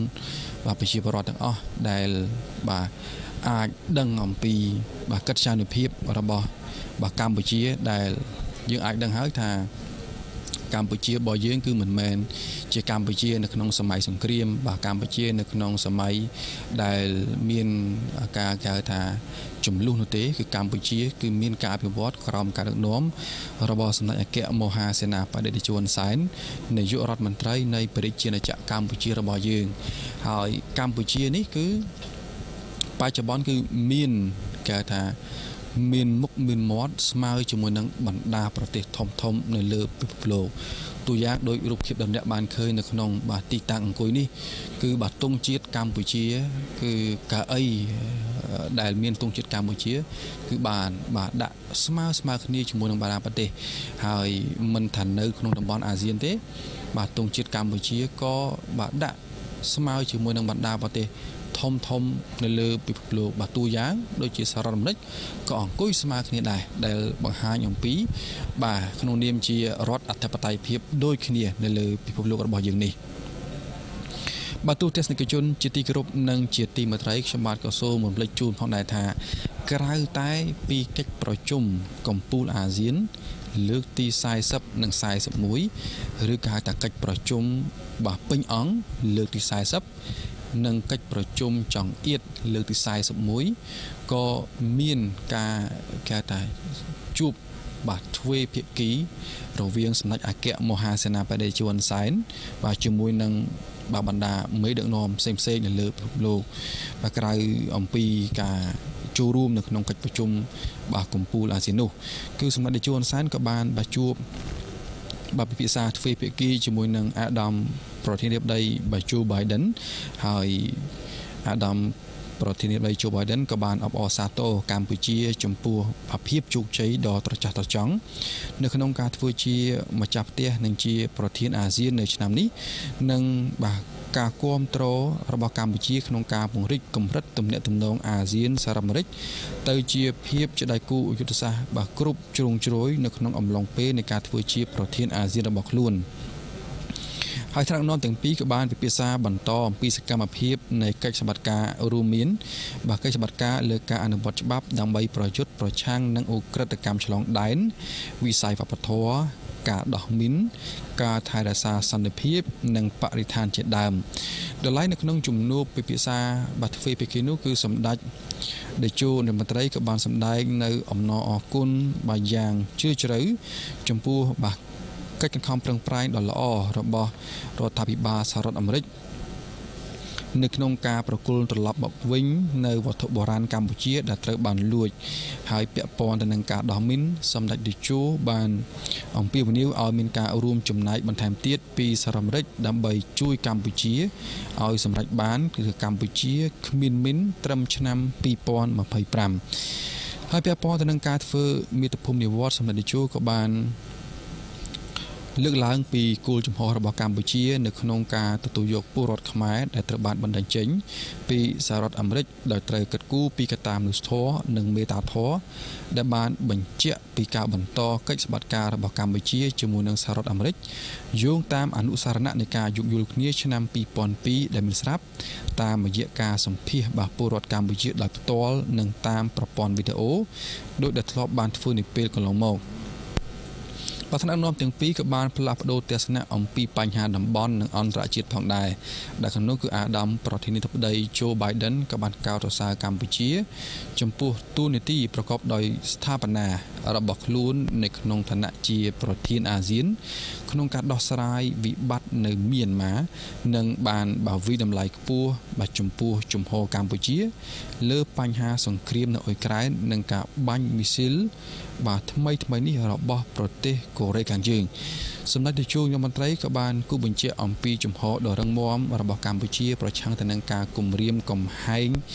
ដោយប្រើអាវុធនុយក្លេអ៊ែរបាទនេះគឺជាបាទខ្លឹមសារសំខាន់នៅក្នុងជំនួបបាទទ្វេភាគីពិភាក្សារវាងបាទមេដឹកនាំកម្ពុជាដែលមានសម្ដេចអគ្គមហាសេនាបតីតេជោសែនបាទនិងបាទមេដឹកនាំសហរដ្ឋអាមេរិកដែលជាប្រធានាធិបតីបាទគឺអាដាមជូបៃដិនតែម្ដងហើយខ្ញុំបាទក៏សូមបញ្ជាក់ជូនផងដែរថាក្រៅអំពីបាទជំនួបទ្វេភាគីនេះក៏មានបាទជំនួបបាទទ្វេភាគីបាទផ្សេងទៀតដែលសម្ដេចតេជោបានធ្វើការជួបជាមួយនឹងបាទមេដឹកនាំរបស់ជប៉ុន សម្រាប់ជួបបានធ្វើការជួបជាមួយនឹងបាទមេដឹកនាំរបស់ប្រទេសកាណាដាដែលមានបាទអាដាម Justin Trudeau ដែលជានាយករដ្ឋមន្ត្រីនៃប្រទេសកាណាដាមានការបាទជួបបាទពិភាក្សាទ្វេភាគីបាទជាមួយនឹងបណ្ដាប្រទេសផ្សេងទៀតដូចជាប្រទេសអូស្ត្រាលីក៏បានធ្វើការជួបពិភាក្សាអំពីកិច្ចសម្បត្តិការនានាផងដែរបាទទូរទស្សនិកជនជាទីគោរពនិងជាទីមេត្រីបាទនៅគណៈពេលនេះយើងសង្កេតឃើញថាបាទការអញ្ជើញដល់របស់ប្រតិភូមន្ត្រីផ្សេងគឺបានអញ្ជើញមកជាបណ្ដាច្រើនហើយយើងនឹងរងចាំបន្តិចទៀតបាទមិនយូរទេពិធីបិទបាទជាផ្លូវការនៃបាទកិច្ចប្រជុំកម្ពុជាអាស៊ានលើកទី40និង41នឹងចាប់ផ្ដើមនាពេលបន្តិចទៀតនេះហើយលោកអ្នកកុំភ្លេចបាទរងចាំតាមដានទស្សនានៅពិធីបាទផ្ទេរតំណែងអាស៊ានបាទឆ្នាំ2022ទៅកាន់បាទប្រទេសឥណ្ឌូនេស៊ីសម្រាប់ការធ្វើជាប្រធានអាស៊ាននៅឆ្នាំ2023ជាបន្តទូរទស្សនិកជនជាទីគោរពនិងជាទីមេត្រីលោកអ្នកដែលកំពុងតាមដានទស្សនានៅការផ្សាយរបស់ទូរទស្សន៍ជាតិកម្ពុជាការរៀបចំរបស់កម្ពុជានៅពេលនេះគឺបានទទួលការស្ញើសរសើរអ្វីដែលខ្ញុំបានបញ្ជាក់ស្ញើសរសើរដោយសារតែខ្ញុំបានឃើញនៅស្នាមញញឹមរបស់ប្រតិភូចូលរួមបាទស្នាមញញឹមរបស់អ្នកសារព័ត៌មានចូលរួមអំពីការងារក្នុងការយកព័ត៌មានដោយទទួលបានជោគជ័យតាមរយៈការសម្របសម្រួលពីសំណាក់បាទក្រសួងព័ត៌មានផ្ទាល់ដែលធ្វើឲ្យអ្នកសារព័ត៌មានទាំងជាតិនិងអន្តរជាតិអាចមានលទ្ធភាពនៅក្នុងការបាទចូលមកយកព័ត៌មានបាទចូលមកថតរូបបាទថតវីដេអូដោយបាទធ្វើឲ្យបាទខ្លឹមសារព័ត៌មាននៃការផ្សាយនោះគឺបានលឿននិងរហ័សទៅកាន់ស្ថានីយ៍របស់ខ្លួនបាទតួយ៉ាងយើងសង្កេតឃើញថានៅបន្ទប់នេះគឺអ្នកសារព័ត៌មានច្រើនមែនទែនបាននឹងកំពុងតែបាទត្រៀមខ្លួនរួចរាល់នៅក្នុងការបាទចូលនៅទីតាំងរបស់ខ្លួនក្នុងការត្រៀមបាទថតយកនៅព្រឹត្តិការណ៍ដ៏សំខាន់សម្រាប់បាទពិធីបិទជាផ្លូវការនៃបាទកិច្ចប្រជុំកំពូលអាស៊ានបាទលើកទី40និង41ហើយមិនយូរទេបាទវត្តមានដ៏ពពោះរបស់សម្ដេចអគ្គមហាសេនាបតីតេជួនសែននាយករដ្ឋមន្ត្រីនៃប្រជាណាចក្រកម្ពុជារួមជាមួយនឹងមេដឹកនាំអាស៊ានផ្សេងទៀតនឹងអញ្ជើញមកដល់នៅខាងមុខបាទវេទិកាដែលលោកអ្នកបានឃើញហើយនឹងបាទចាប់ផ្ដើមតែម្ដងនៅពិធីបិទជាផ្លូវការខ្ញុំបាទក៏សូមបញ្ជាក់ម្ដងទៀតពិធីបិទជាផ្លូវការនេះគឺនឹងមានការថ្លែងបាទសន្និកថាបិទក្រោមអធិបតីភាពបាទសម្ដេចអគ្គមហាសេនាបតីតេជួនសែននាយករដ្ឋមន្ត្រីនៃប្រជាណាចក្រកម្ពុជានិងជាប្រធានអាស៊ាននៅឆ្នាំ2022ទូរទស្សនិកជនជាទីគោរពនិងជាទីមេត្រីបាទកម្មវិធីនៃពិធីបិទកិច្ចប្រជុំកំពូលអាស៊ានលើកទី40និង41នេះអាចរៀបចំបានដោយជោគជ័យរយៈពេលយើងអាចថាជាងមួយសប្តាហ៍ចុះដោយសារតែមានកិច្ចប្រជុំពាក់ព័ន្ធជាច្រើនតាំងពីថ្ងៃទី8ខែវិច្ឆិកាមកនេះគឺមានការរៀបចំដោយជោគជ័យនេះគឺក៏មានការចូលរួមពីបងប្អូនប្រជាពលរដ្ឋនៅក្នុងរាជធានីភ្នំពេញផងដែរខ្ញុំថានេះដោយសារតែបាទការងារនៃការរៀបចំនៅសណ្ដាប់ធ្នាប់បាទសន្តិសុខបាទជូនទៅដល់ប្រតិភូដែលជាមេដឹកនាំដែលជានាយករដ្ឋមន្ត្រីនិងប្រធានាធិបតីនៃបណ្ដាប្រទេសធំនៅលើលោកអាចបាទចូលមកកាន់ប្រជាណាចក្រកម្ពុជាបានគឺត្រូវតែមានបាទការថែរក្សាសន្តិសុខសណ្ដាប់ធ្នាប់ជូនពលរដ្ឋដូច្នេះហើយនៅក្នុងបាទផ្លូវសំខាន់មហាវិថីមួយចំនួនរបស់រាជធានីភ្នំពេញគឺត្រូវបានបិទក៏ដូចជាការផ្អាកដំណើរការនៅក្នុងអំឡុងពេលមួយហើយបើសិនជាមិនមានការចូលរួមពីបងប្អូនប្រជាពលរដ្ឋទេនោះมันអាចគេថារៀបចំនៅសណ្ដាប់ធ្នាប់ការស្វាគមន៍នៅមេដឹកនាំធំនោះទេបាទតួយ៉ាងឆ្នាំនេះគឺយើងទទួលបានការអញ្ជើញចូលរួមច្រើនមែនទែនពីបាទមេដឹកនាំធំនៅលើពិភពលោកទាំងមេដឹកនាំនៅក្នុងតំបន់អាស៊ានទាំងបាទមេដឹកនាំនៅលើពិភពលោកបាទតួយ៉ាងដែលមានបាទអាដាម Joe Biden ដែលជាប្រធានាធិបតីរបស់សហរដ្ឋអាមេរិក មានបាទអាដាមដែលលីកជាងដែលជានាយករដ្ឋមន្ត្រីចិនក៏ដូចជាអាដាមបាទហ្វូមីអូកូឈេដាដែលជានាយករដ្ឋមន្ត្រីជប៉ុនមានបាទអាដាមនាយករដ្ឋមន្ត្រីនៃប្រទេសកាណាដាលោកជំទាវនាយករដ្ឋមន្ត្រីនៃប្រទេសន័រវេសឡង់អាដាមនាយករដ្ឋមន្ត្រីនៃប្រទេសអូស្ត្រាលីក៏បាទបានចូលរួមនៅក្នុងកិច្ចប្រជុំនេះផងដែរទូទាំងសង្គមជនបើយើងក៏លេចទៅមើលបាទទង់ជាតិដែលបានដាក់បាទទង់ជាតិដែលបានដាក់នៅលើតុសម្រាប់កៅអីរបស់ថ្នាក់ដឹកនាំនេះគឺបាទមានទង់ជាតិនៃបណ្ដាប្រទេសសមាជិកអាស៊ានបាទទាំងអស់ដែលបានចូលរួមដើម្បីចូលរួមជាសកម្មភាពនៅក្នុងបាទពិធីបិទកិច្ចប្រជុំកំពូលអាស៊ានហើយយើងសង្កេតឃើញថាការរៀបចំរបស់កម្ពុជាគឺមានបាទភាពល្អប្រសើរក្នុងការផ្ដល់នៅភាពកក់ក្ដៅជូនទៅដល់បាទបណ្ដាប្រទេសទាំងអស់ហើយបើយើងនិយាយអំពីបាទពាក់ព័ន្ធទៅនឹងបាទក្រមការងារសន្តិសុខពិធីការរបស់យើងវិញគឺបាទក្រសួងការបរទេសនិងសហបាលការអន្តរជាតិគឺបានបាទរៀបចំបាទជាអ្នកសម្របសម្រួលដោយផ្ទាល់បាទជូនចំពោះបាទប្រតិភូនៃបណ្ដាប្រទេសទាំងអស់ដើម្បីឲ្យពួកគាត់អាចងាយស្រួលនៅក្នុងការទទួលបានព័ត៌មានអាចងាយស្រួលនៅក្នុងបាទការធ្វើដំណើរទៅកាន់ទីតាំងណាមួយបានទាន់ពេលវេលាប្រកបដោយការថាភាពជោគជ័យបាទនេះគឺជាការរៀបចំរបស់កម្ពុជាក្នុងការជួយសម្របសម្រួលទៅដល់ប្រតិភូដើម្បីកុំឲ្យមានភាពលំបាកដោយឡែកសម្រាប់បញ្ហាសន្តិសុខដូចខ្ញុំបានជម្រាបជូនគឺมันមានភាពបារម្ភទេដោយសារតែបាទកងកម្លាំងសន្តិសុខកងកម្លាំងបាទប៉ូលីសនគរបាលក៏ដូចជាកងរាជបរិហាត់គឺបានបាទធ្វើការពិនិត្យបាទទាំងលើគោកបាទទាំងផ្លូវទឹកក៏ដូចជាផ្លូវអាកាសដែលបាទច្បាស់ណាស់គឺសកម្មភាពទាំងនេះបានជំរុញនៅក្នុងការធានានៅសន្តិសុខសណ្ដាប់ធ្នាប់បាទជូនទៅដល់បាទមេដឹកនាំនៅក្នុងតំបន់អាស៊ានក៏ដូចជាមេដឹកនាំនៅលើពិភពលោក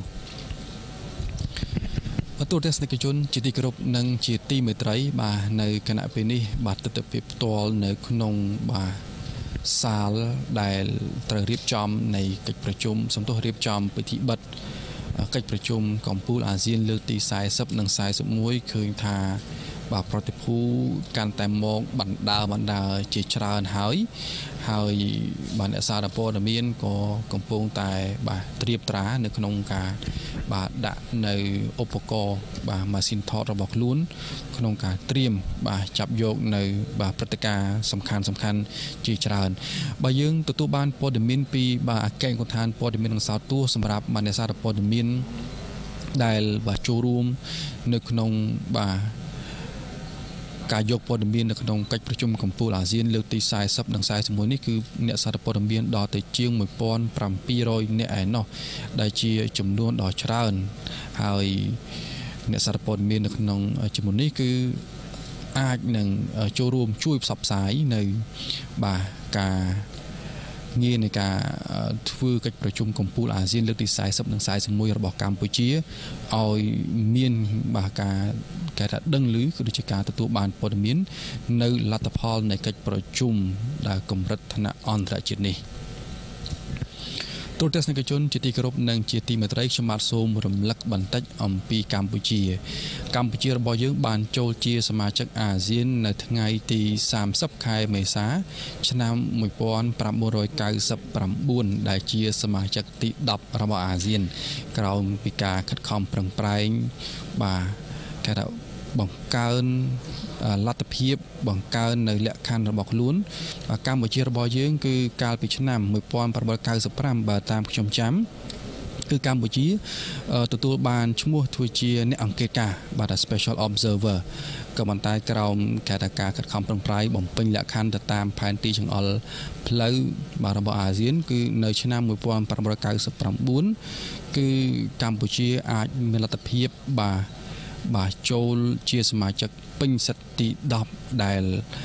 ការគ្រានោះគឺធ្វើឡើងនៅប្រទេសវៀតណាមដែលវៀតណាមបានធ្វើការប្រកាសអំពីការចូលជាសមាជិកពេញសិទ្ធិរបស់កម្ពុជានៅក្នុងតំបន់អាស៊ានដែលអាចថាជាសមាជិកកូនពៅ ក៏ប៉ុន្តែសម្រាប់ឆ្នាំ2022នៅថ្ងៃទី11បាទខែ11ឆ្នាំ2022គឺបាទមេដឹកនាំអាស៊ានបានសម្រេចជាគោលការណ៍ក្នុងការអនុញ្ញាតឲ្យបាទប្រទេសទីម៉ូឡេស្តេនៅក្នុងការចូលជាសមាជិកបាទទី11របស់អាស៊ានក៏ប៉ុន្តែត្រូវបន្តនៅក្នុងការបាទបំពេញនៅលក្ខខណ្ឌទៅតាមបាទផែនទីចង្អុលផ្លូវបាទផ្សេងទៀតដើម្បីឲ្យទីម៉ូឡេស្តេមានបាទលក្ខណៈសម្បត្តិបាទគ្រប់គ្រាន់ក្លាយជាបាទសមាជិកទី11របស់អាស៊ាន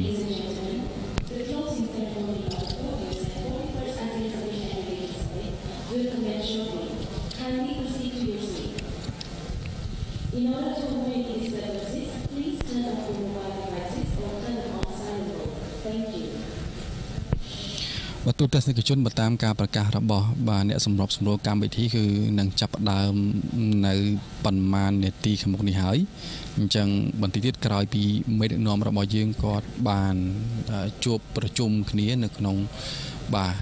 កិច្ចប្រជុំកំពូលអាស៊ីបូព៌ាដែលមានប្រទេសសមាជិកដល់ទៅចំនួន18គឺមេដឹកនាំទាំងអស់នឹងចូលមកកាន់បាទបន្ទប់បាទសាលដ៏ធំនេះដើម្បីបាទចូលរួមនៅក្នុងបាទកិច្ចប្រជុំបាទកំពូលសំដៅគឺចូលរួមនៅក្នុងពិធីបិទបាទកិច្ចប្រជុំកំពូលអាស៊ានលើកទី40និង41ហើយខ្ញុំបាទក៏សូមរំលឹកម្ដងទៀតទៅដល់បងប្អូនបាទទូតទស្សនិកជនបាទអាស៊ានគឺជាបណ្ដុំបាទប្រទេសនៅក្នុងភូមិសាស្ត្រអាស៊ីអាគ្នេយ៍ដែលបច្ចុប្បន្ននេះគឺមានសមាជិកបាទចំនួន10ដែលមានប្រទេសប្រ៊ុយណេប្រទេសកម្ពុជាប្រទេសឥណ្ឌូនេស៊ីបាទប្រទេសឡាវប្រទេសម៉ាឡេស៊ីប្រទេសមីយ៉ាន់ម៉ាប្រទេសហ្វីលីពីនបាទប្រទេសសិង្ហបុរីបាទប្រទេសថៃនិងប្រទេសវៀតណាមដែលឡែកសម្រាប់បញ្ហាវិបត្តិនៅប្រទេសមីយ៉ាន់ម៉ាបងប្អូនទូតទស្សនិកជនប្រហែលជាចាប់អារម្មណ៍ដែរពាក់ព័ន្ធការដែលមិនមានវត្តមានបាទមេដឹកនាំជាន់ខ្ពស់នៃប្រទេសមីយ៉ាន់ម៉ាចូលរួមនៅក្នុងកិច្ចប្រជុំកំពូលអាស៊ានបាទនេះក៏ដោយសារតែកម្ពុជាគឺបានអញ្ជើញបាទមេដឹកនាំមីយ៉ាន់ម៉ានៅក្នុងកម្រិតមិនមែននយោបាយចូលរួមក៏ប៉ុន្តែប្រទេសមីយ៉ាន់ម៉ាគឺសម្រាប់មិនបញ្ជូនបាទគេថាអ្នកតំណាងរបស់ខ្លួនចូលរួមនៅក្នុងបាទព្រឹត្តិការណ៍ដ៏ធំប្រចាំឆ្នាំរបស់តំបន់អាស៊ាននោះទេក៏ប៉ុន្តែយ៉ាងណាក្តីគឺការសម្រេចនៅក្នុងកិច្ចប្រជុំនៅតែបន្តទៅលើការសម្រេចលក្ខណៈកុងសង្ស៊ីសទៅលើការសម្រេចជាឯកច្ឆន្ទរួមនៅក្នុងបាទការងារផ្សេងទៅលើការអនុវត្តក៏ដូចជាការអនុម័តទៅលើឯកសារដែលត្រូវបាទចេញជាបាទសេចក្តីថ្លែងការណ៍របស់ប្រធានអាស៊ាននាពេលខាងមុខនេះផងដែរពាក់ព័ន្ធទៅនឹងវិបត្តិនៃប្រទេសមីយ៉ាន់ម៉ាខ្ញុំបាទក៏សូមរំលែកជូនបងប្អូនបន្តិចឲ្យបានយល់ក៏ដូចជាបានព័ត៌មានជ្រាបពាក់ព័ន្ធទៅនឹងបាទកិច្ចខំប្រឹងប្រែងរបស់កម្ពុជានៅក្នុងនាមជាប្រធានអាស៊ានដែលយើងអាចនិយាយបានថាក្រោយពេលដែលយើងបាទគេថាផ្ទេរតំណែងបាទជូនទៅកាន់ប្រទេសឥណ្ឌូនេស៊ីអាចដែលដូចជាការបញ្ចប់តំណែងរបស់កម្ពុជាជាប្រធានអាស៊ានយ៉ាងណាក្តីបាទសុពលភាពគឺរហូតដល់បាទចុងឆ្នាំ2022ឯណោះដែលមានថានៅក្នុងបាទកិច្ចប្រជុំសំដៅនៅក្នុងអាណត្តិដែលកម្ពុជាធ្វើជាបាទប្រធានអាស៊ានបាទឆ្នាំ2022នេះសម្រាប់បញ្ហានៅប្រទេសមីយ៉ាន់ម៉ាគឺត្រូវបានបាទសម្ដេចអគ្គមហាសេនាបតីតេជោ ហ៊ុន សែននាយករដ្ឋមន្ត្រីនៃព្រះរាជាណាចក្រកម្ពុជានិងជាប្រធានអាស៊ានឆ្នាំ2022គឺសម្ដេចបានធ្វើការកិត្តគូរកដំណោះស្រាយដើម្បីជួយទៅដល់បាទប្រទេសមីយ៉ាន់ម៉ាក៏ដូចជាប្រជាពលរដ្ឋមីយ៉ាន់ម៉ាផ្ទាល់ហើយដែលការកិត្តគូនេះសម្ដេចបាទបានធ្វើការគិតនឹងប្រកាសតាំងពីមុនបាទឆ្នាំ2022គឺកាលពីចុងឆ្នាំ2021ដែលថាសម្ដេចនឹងបាទអញ្ជើញទៅកាន់ប្រទេសមីយ៉ាន់ម៉ាដើម្បីបាទជួបបាទពិភាក្សាក៏ដូចជាជួបស្វែងរកនៅដំណោះស្រាយផ្សេងពីគ្រប់ភាគីពាក់ព័ន្ធហើយតមកបាទនៅបាទដើមខែបាទមករាបាទឆ្នាំ2022បាទសម្ដេចតេជោក៏បានដឹកនាំគណៈប្រតិភូបាទទៅកាន់ប្រទេសមីយ៉ាន់ម៉ាផ្ទាល់បាទការដឹកនាំគណៈប្រតិភូទៅកាន់ប្រទេសមីយ៉ាន់ម៉ាត្រូវបានប្រទេសជាច្រើនសាទរហើយក៏ប៉ុន្តែក៏មានប្រទេសមួយចំនួនគាត់បង្ហាញអំពីថាការធ្វើនេះគឺមិនត្រឹមត្រូវក៏ប៉ុន្តែ អ្វីដែលសម្ដេចនាយកបានធ្វើគឺពិតជាត្រឹមត្រូវគឺដោយសារតែបញ្ហាវិបត្តិនៅប្រទេសមីយ៉ាន់ម៉ាគឺជាបញ្ហាដែលចាក់ឫសជាយូរឆ្នាំមកហើយមិនមែនមានភាគី1ភាគី2ឬក៏ភាគី3ទេគឺមានភាគីជាច្រើនដែលត្រូវសម្ដេចនាយកធ្វើការជួបជាមួយនឹងភាគីទាំងអស់ដើម្បីឲ្យមានការសម្របសម្រួលជុំតុចរចាដើម្បីពិភាក្សារកដំណោះស្រាយរួមសម្រាប់តែប្រជាពលរដ្ឋរបស់ប្រទេសមីយ៉ាន់ម៉ាតែម្ដងហើយក្រៅអំពីការអញ្ជើញធ្វើដំណើរដើម្បីទៅស្វែងយល់អំពីវិបត្តិនៅប្រទេសមីយ៉ាន់ម៉ានោះសម្ដេចនាយកក៏បានធ្វើការបង្កើតនៅប្រេសិតពិសេសរបស់ប្រធានអាស៊ានឆ្នាំ2022ដែលមានអាដាមប្រាក់សុខុនដែលជាឧបនាយករដ្ឋមន្ត្រីរដ្ឋមន្ត្រីក្រសួងការបរទេសនិងសហប្រតិបត្តិការអន្តរជាតិអាដាមប្រាក់សុខុនក៏បានធ្វើដំណើរដើម្បីស្វែងយល់ក៏ដូចជាជួបជាមួយនឹងភាគីពាក់ព័ន្ធដែលជាភាគីចំនួននៅក្នុងប្រទេសមីយ៉ាន់ម៉ាដើម្បីឲ្យពួកគាត់អាចចូលរួមនៅក្នុងតុចរចាហើយក្រៅអំពីការទំនាក់ទំនងជាមួយនឹងភាគីពាក់ព័ន្ធនោះក៏កម្ពុជារបស់យើងក៏បានពំនាំនៅអំណោយជាវ៉ាក់សាំងជាសម្ភារៈវិទ្យាសាស្ត្រទាំងអំណោយរបស់ប្រជាជនកម្ពុជាក៏ដូចជាអំណោយរបស់មូលនិធិអាស៊ានជូនទៅកាន់ប្រទេសមីយ៉ាន់ម៉ាហើយការដែលធ្វើបែបនេះគឺមិនមែនដើម្បីជាការសម្របសម្រួលតែមេដឹកនាំតែប៉ុណ្ណោះទេគឺដើម្បីប្រជាពលរដ្ឋមីយ៉ាន់ម៉ាផ្ទាល់ដែលមានន័យថាគឺកុំឲ្យបន្តមានមនុស្សស្លាប់ដោយសារតែសង្គ្រាមនៅក្នុងប្រទេសមីយ៉ាន់ម៉ាក៏ប៉ុន្តែនៅក្រោយពេលដែលកិច្ចប្រជុំពិសេសរបស់កិច្ចប្រជុំកំពូលអាស៊ានដែលរៀបចំឡើងនៅឯទីក្រុងបាហ្សាកាតាប្រទេសឥណ្ឌូនេស៊ីកាលពីខែមេសាឆ្នាំ2022មិននឹងសំទុះគឺអាចប្រហែលជាខែកុម្ភៈឬខែមេសាគឺមេដឹកនាំអាស៊ានបានសម្រេចឯកច្ឆន្ទនៅ5ចំណុចដើម្បីឲ្យមេដឹកនាំនៃប្រទេសមីយ៉ាន់ម៉ាអនុវត្តសំខាន់បំផុតគឺជាការសម្របសម្រួលនៃភាគីពាក់ព័ន្ធបញ្ចប់ចំនួនបញ្ចប់ការបាញ់គ្នានិងត្រូវបន្តក្នុងការចែកអំណោយជូនទៅកាន់ប្រជាពលរដ្ឋដែលរងគ្រោះក៏ដូចជាប្រជាពលរដ្ឋដែលកំពុងតែជួបបញ្ហាលំបាកនៅក្នុងវិបត្តិនៃជំងឺ Covid-19 អស់រយៈពេលជាច្រើនខែដែលការសម្របសម្រួលរបស់កម្ពុជាជូនទៅកាន់ប្រទេសមីយ៉ាន់ម៉ាក៏ប៉ុន្តែនៅមុនកិច្ចប្រជុំកំពូលអាស៊ានលើកទី40និង41នេះគឺការអនុវត្តឯកច្ឆន្ទនៅចំណុចឯកច្ឆន្ទទាំង5ចំណុចរបស់ប្រទេសមីយ៉ាន់ម៉ាគឺมันបានបង្ហាញសញ្ញាណនៃភាពល្អប្រសើរទេដែលធ្វើឲ្យការសម្រេចនៅក្នុងការអញ្ជើញមេដឹកនាំនៃរដ្ឋាភិបាលមីយ៉ាន់ម៉ាបច្ចុប្បន្នគឺมันអាចធ្វើបានដោយរដ្ឋាភិបាលកម្ពុជាគឺនៅតែបន្តនៅក្នុងការអញ្ជើញគេថាអ្នកមិនមែននយោបាយចូលរួមតំណាងឲ្យរដ្ឋាភិបាលនៃប្រទេសមីយ៉ាន់ម៉ាប៉ុន្តែយ៉ាងណាក្តីមិនមែនគេថាកម្ពុជាបោះបង់មីយ៉ាន់ម៉ាចោលទេបើតាមការបញ្ជាក់របស់អាដាមគង់ភូគឺប្រតិភូក៏ដូចជាមន្ត្រីជាន់ខ្ពស់ផ្សេងទៀតនៅតែបន្តការងារអនុវត្តជាមួយនឹងប្រទេសកម្ពុជាក៏ដូចជាតំបន់អាស៊ានជារួមដែលអាស៊ានគឺមានវិស័យជាច្រើនមានការងារដែលត្រូវធ្វើជាច្រើនសសរស្តម្ភជាច្រើនដែលត្រូវធ្វើតែម្ដងហើយក្រៅអំពីបញ្ហាវិបត្តិនយោបាយគឺមានការងារក្នុងការធ្វើពាក់ព័ន្ធនឹងសសរស្តម្ភផ្នែកសន្តិសុខនយោបាយសសរស្តម្ភផ្នែកសេដ្ឋកិច្ចវិស័យអប់រំវិស័យព័ត៌មានវិស័យផ្សេងៗដែលត្រូវការចូលរួមពីប្រទេសមីយ៉ាន់ម៉ាផ្ទាល់ហើយជាក់ស្ដែងក៏នៅតែមានការចូលរួមដដែលពីសំណាក់មន្ត្រីផ្សេងៗដើម្បីសម្រេចដោយសារតែការងារទាំងអស់នេះគឺដើម្បីផលប្រយោជន៍របស់ប្រជាជាតិនៅក្នុងតំបន់អាស៊ីអាគ្នេយ៍របស់យើងទាំងអស់តែម្ដងទូលទស្សនិកជនខ្ញុំបាទក៏សូមងាកលោកអ្នកមកចាប់អារម្មណ៍នៅទស្សនវិជ្ជាខាងក្នុងវិញដោយសារតែ កម្មវិធីនៃពិធីបិទបាទជាផ្លូវការនៃកិច្ចប្រជុំកំពូលអាស៊ានបាទលើកទី40និង41តាមពិតទៅគឺត្រូវធ្វើនៅម៉ោង 12:30 នាទីបាទនេះគឺជាពេលវេលាដែលយើងទទួលបាននៅក្នុងរបៀបវរៈក៏ប៉ុន្តែប្រហែលជាអាចមានបាទការជជែកពិភាក្សាគេថាយូរច្រើននៅក្នុងកិច្ចប្រជុំមុនដែលអាចមានចំណុចជាច្រើនដែលបណ្ដាប្រទេសមេដឹកនាំនៅក្នុងតំបន់អាស៊ីបូព៌ាគឺបានជជែកពិភាក្សាដែលធ្វើឲ្យបាទមានការយឺតយ៉ាវបន្តិចសម្រាប់ពេលវេលានៃពិធីបិទបាទកិច្ចប្រជុំកំពូលអាស៊ានហើយបើយើងកន្លែងមកមើលនៅទស្សនវិជ្ជានៅក្នុងនេះវិញគឺបាទមេដឹកនាំនៃបណ្ដាប្រទេសទាំងអស់គឺគាត់បាទបានអញ្ជើញមកជាបណ្ដាហើយបាទមានទាំងបាទតំណាងនាយករដ្ឋមន្ត្រីនៃប្រទេសម៉ាឡេស៊ីក៏បានអញ្ជើញមកដល់បាទរដ្ឋមន្ត្រីបាទការបរទេសបាទផ្សេងទៀតនៃបណ្ដាប្រទេសផ្សេងក៏បានអញ្ជើញមកដល់ដូចគ្នាអញ្ចឹងមិនយូរទេបាទវត្តមានរបស់មេដឹកនាំ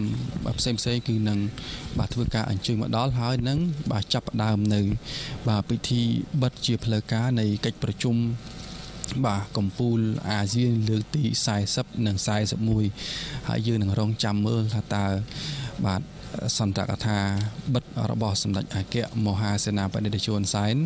នឹងមានការថ្លែងបែបណាបាទនៅគណៈពេលនេះគឺបាទអាដាមប្រយុទ្ធច័ន្ទអូឆាដែលជានាយករដ្ឋមន្ត្រីបាទនៃប្រទេសថៃអាដាមក៏បានអញ្ជើញមកកាន់បាទវេទិការួចហើយដែរបាទអញ្ចឹងមិនយូរទេបាទព្រឹត្តិការណ៍នៃពិធីបិទជាផ្លូវការបាទកិច្ចប្រជុំកំពូលអាស៊ានបាទលើកទី40និង41នឹងចាប់ផ្ដើមនាពេលបន្តិចទៀតនេះបាទជាបន្តនេះគឺយើងឃើញថាមានវត្តមានរបស់បាទអាដាមបាទយូកូវីដូដូដែលជាប្រធានាធិបតីបាទនៃប្រទេសឥណ្ឌូនេស៊ីហើយប្រទេសឥណ្ឌូនេស៊ីគឺជាប្រទេសសហស្ថាបនិករបស់អាស៊ានដែលបានចុះហត្ថលេខាក្នុងការបង្កើតអាស៊ានបាទជាបន្តគឺមានបាទព្រះចៅស៊ុលតង់នៃប្រទេសបាទប្រុយណេដារូសាឡឹមក៏បានធ្វើដំណើរអញ្ជើញមកដែរហើយក៏មានបាទអាដាមផាន់ខាមីផាវ៉ាន់ដែលជានាយករដ្ឋមន្ត្រីនៃប្រទេសឡាវក៏បានអញ្ជើញមកដល់បាទវេទិកាដូចគ្នាបាទនៅសល់តែបាទវត្តមានដ៏ខ្ពង់ខ្ពស់របស់មេដឹកនាំមួយចំនួនទៀតនោះទេគឺពិធីនឹងចាប់ផ្ដើមហើយបាទលោកអ្នកអាចបាទធ្វើការតាមដានទស្សនានៅព្រឹត្តិការណ៍ដ៏ធំនិងមានអត្ថន័យនេះបាទទូទស្សនិកជនជាទីគោរពនិងជាទីមេត្រីអាស៊ានគឺជាបណ្ដុំប្រទេសដែលមានសមាជិកចំនួន10ហើយអាស៊ានគឺមានបើវចនាគឺសហគមន៍តែមួយចក្ខុវិស័យតែមួយនិងវាសនាតែមួយដើម្បីធ្វើណាឲ្យសហគមន៍នៅក្នុងតំបន់អាស៊ានគឺបាទមានការរីកចម្រើនទៅតាមវិស័យហើយវិស័យដែលបាទយើងអាចសង្កេតឃើញគឺមានការបែងចែកចេញជាសហគមន៍ដែលមានសហគមន៍បាទសន្តិសុខនយោបាយបាទសហគមន៍បាទសេដ្ឋកិច្ចអាស៊ានបាទសហគមន៍សង្គមវប្បធម៌ដោយក្នុងចំណោមសហគមន៍ទាំងអស់គឺមានការបែងចែកទៅតាមវិស័យជាច្រើនដែលតំបន់ដែលប្រទេសនៅក្នុងតំបន់អាស៊ានរបស់យើងត្រូវធ្វើការជជែកពិភាក្សាការស្វែងយល់ជាមួយគ្នាដើម្បីសម្រេចនៅក្នុងការបង្កើននៅវឌ្ឍនភាពនៃបាទការអភិវឌ្ឍរបស់ប្រទេសនៅក្នុងតំបន់អាស៊ានហើយខ្ញុំបានក៏សូមរំលឹកម្ដងទៀតបាទកិច្ចប្រជុំកំពូលអាស៊ានលើកទី40និង41រួមជាមួយនឹងកិច្ចប្រជុំពាក់ព័ន្ធនេះគឺមិនមែនជាវេទិកាសម្រាប់តែតំបន់អាស៊ានប៉ុណ្ណោះទេបាននៅបាទបណ្ដាប្រទេសនៅលើពិភពលោកក៏ត្រូវបានអញ្ជើញចូលរួមដែរដែលបណ្ដាប្រទេសធំៗដូចជាសហរដ្ឋអាមេរិកបាទប្រទេសកាណាដាជប៉ុនអូស្ត្រាលីចិនបាទកូរ៉េខាងត្បូងបាទណូវេសេឡង់ជាដើមក៏មានការបាទចូលរួមដូចគ្នាហើយក្រៅអំពីការជួបជជែកទៅតាមកិច្ចប្រជុំដែលបានកំណត់នៅក្នុងកាលកម្មវិធីនោះបាទមេដឹកនាំទាំងអស់ក៏មានលទ្ធភាពនៅក្នុងការជជែកគ្នាក្រៅផ្លូវការដែរដែលគេអាចចាប់អារម្មណ៍អំពីបាទមេដឹកនាំរបស់សហរដ្ឋអាមេរិកគឺបាទAdam Joe Biden ក៏បានធ្វើការជជែកជាមួយនឹងមេដឹកនាំផ្សេងទៀតដែលគេថាគ្មានលទ្ធភាពនៅក្នុងការចូលរួមជួបគ្នាដោយផ្ទាល់នៅពេលណាមួយបាទទូទស្សនិកជនជាទីគោរពនិងជាទីមេត្រីគឺបាទ វត្តមានដ៏ខ្ពង់ខ្ពស់របស់បាមេដឹកនាំរបស់យើងគឺនឹងអញ្ជើញមកដល់នាពេលបន្តិចទៀតនេះហើយយើងសង្កេតឃើញថាបាទអ្នកសារព័ត៌មានរបស់យើងក៏បន្តបាទចាប់អារម្មណ៍ផងដែរបាទវត្តមានដ៏ខ្ពង់ខ្ពស់របស់ស្ដេចអគ្គមហាសេនាបតីតេជហ៊ុនសែននិងអាដាម Justin Trudeau ដែលជានាយករដ្ឋមន្ត្រីនៃប្រទេសកាណាដាបានអញ្ជើញមកជាមួយគ្នាតែម្ដងនៅក្នុងការចូលរួមនៃពិធីបិទបាទកិច្ចប្រជុំកម្ពុជាអាស៊ានលើកទី40និង41បាទយើងចាប់អារម្មណ៍មែនទែននៅក្នុងពិធីបិទនេះគឺសមាជិកក្រៅអំពីតំបន់អាស៊ានគឺមានតែអាដាម Justin Trudeau ទេដែលជានាយករដ្ឋមន្ត្រីនៃប្រទេសបាទកាណាដាបានចូលរួមនៅក្នុងកម្មវិធីដ៏ពិសេសនេះបាទយើងនឹងរងចាំមើលថាតើមានអ្វីពិសេសសម្រាប់កាណាដានៅក្នុងការចូលរួមនៅក្នុងបាទពិធីបិទនៅកិច្ចប្រជុំកម្ពុជាអាស៊ាននេះដូច្នេះសូមលោកស្រីបាទទស្សនានៅពិធីបិទកិច្ចប្រជុំកម្ពុជាអាស៊ានលើកទី40និង41ដូចតទៅ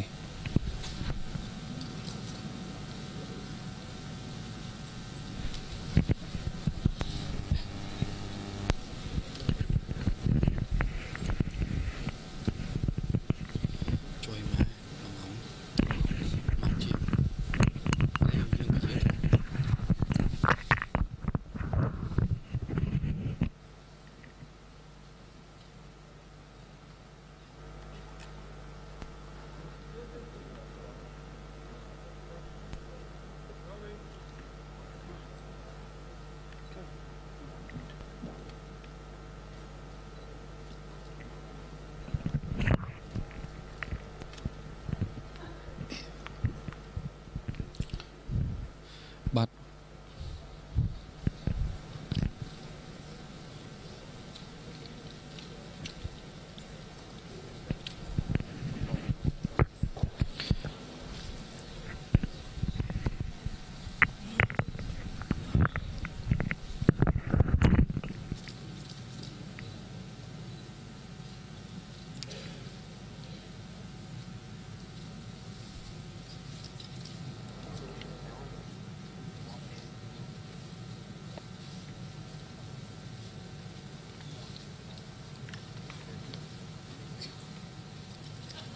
Your Majesty, some Excellencies, the ASEAN Head of State and Heads of Government, Excellency, ladies and gentlemen, please rise for the ASEAN anthem.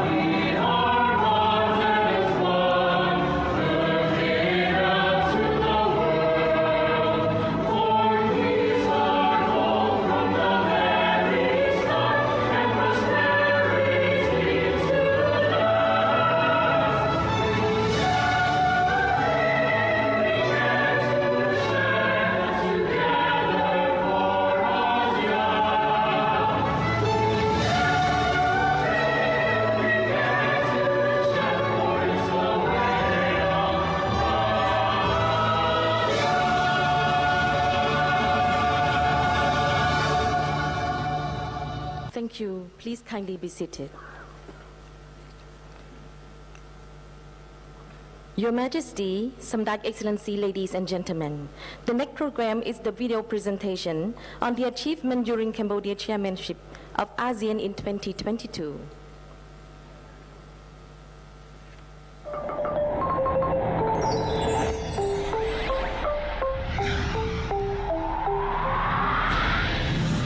In January 2022, Cambodia assumed its third ASEAN chairmanship role under the theme ASEAN Act, Addressing Challenges Together. As attested by our leader's statement on this year's theme, efforts to forge ASEAN unity, solidarity, and centrality have reinforced the regional family's strong spirit of togetherness in building a peaceful, secured, and prosperous ASEAN community.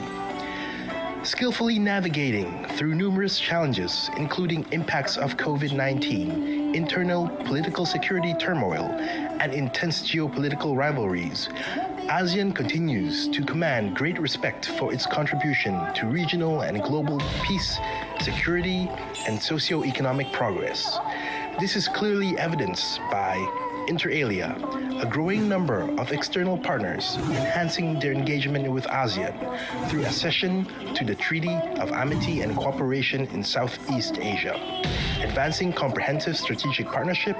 and strengthening dialogue relations.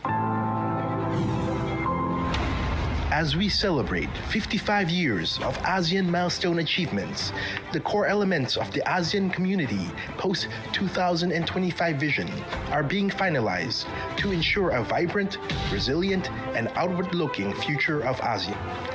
The year 2022 started with the dawn of the largest free trade agreement in the world, as the regional comprehensive economic partnership came into force. Work to optimize the utilization of new and existing regional free trade agreements ensued throughout the year, leading to a total of 19 priority economic deliverables with 4 key strategic thrusts successfully launched to build a more integrated, inclusive, sustainable, and highly competitive ASEAN economic community. ASEAN leaders also set their post-2025 vision for seamless regional connectivity. For a caring, innovative, and highly adept social-cultural community, several activities targeting whole society were carried out in these years of the ASEAN Youth 2022, inspiring much more awareness and love for ASEAN values and identity. We have intensified our campaign for women and youth economic empowerment through encouraging entrepreneurship, digital transformation of the education, art, and cultural creativity. ASEAN is also ready to contribute to the global climate change mitigation and strongly determined to leave no one behind with portable social security and better preparedness for future health emergencies and disasters. We look forward to a bright future of ASEAN thriving in harmony, peace, and prosperity as we act together, addressing challenges together.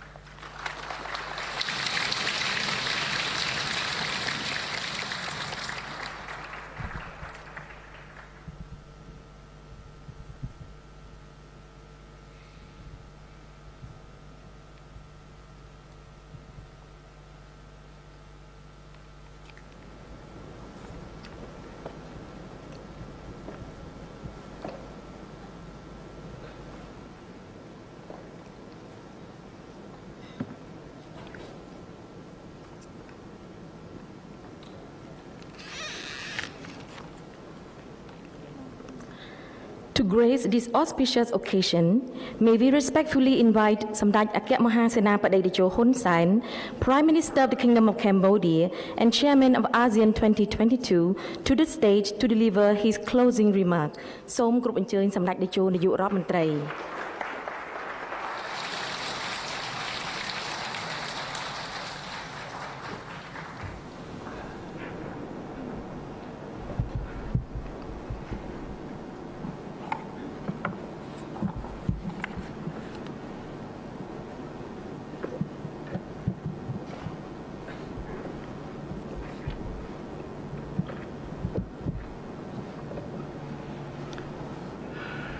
พระเจ้าโซตังให้จะน้อมคณะดังน้อมในบรรดาประเทศอาเซียนให้น้อมอาเกเลกาธิการอาเซียนให้น้อมนายกรัฐมนตรีตรุโรพิการดาระยะពេលមួយឆ្នាំបានកន្លងផុតទៅបន្ទាប់ពីខ្ញុំទទួលតំណែងជាប្រធានអាស៊ាន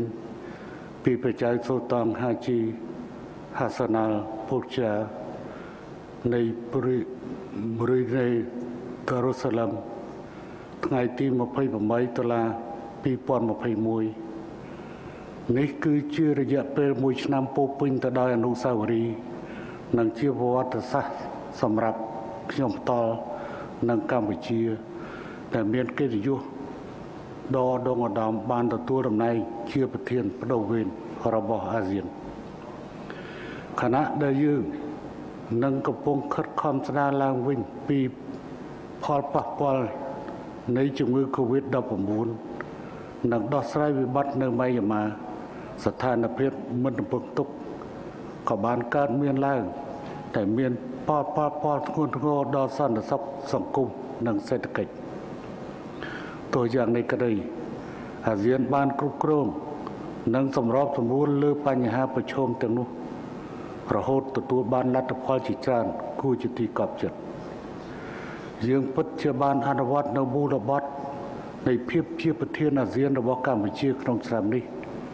អាស៊ានរួមគ្នាធ្វើដោះស្រាយបញ្ហាប្រឈមទាំងអស់គ្នា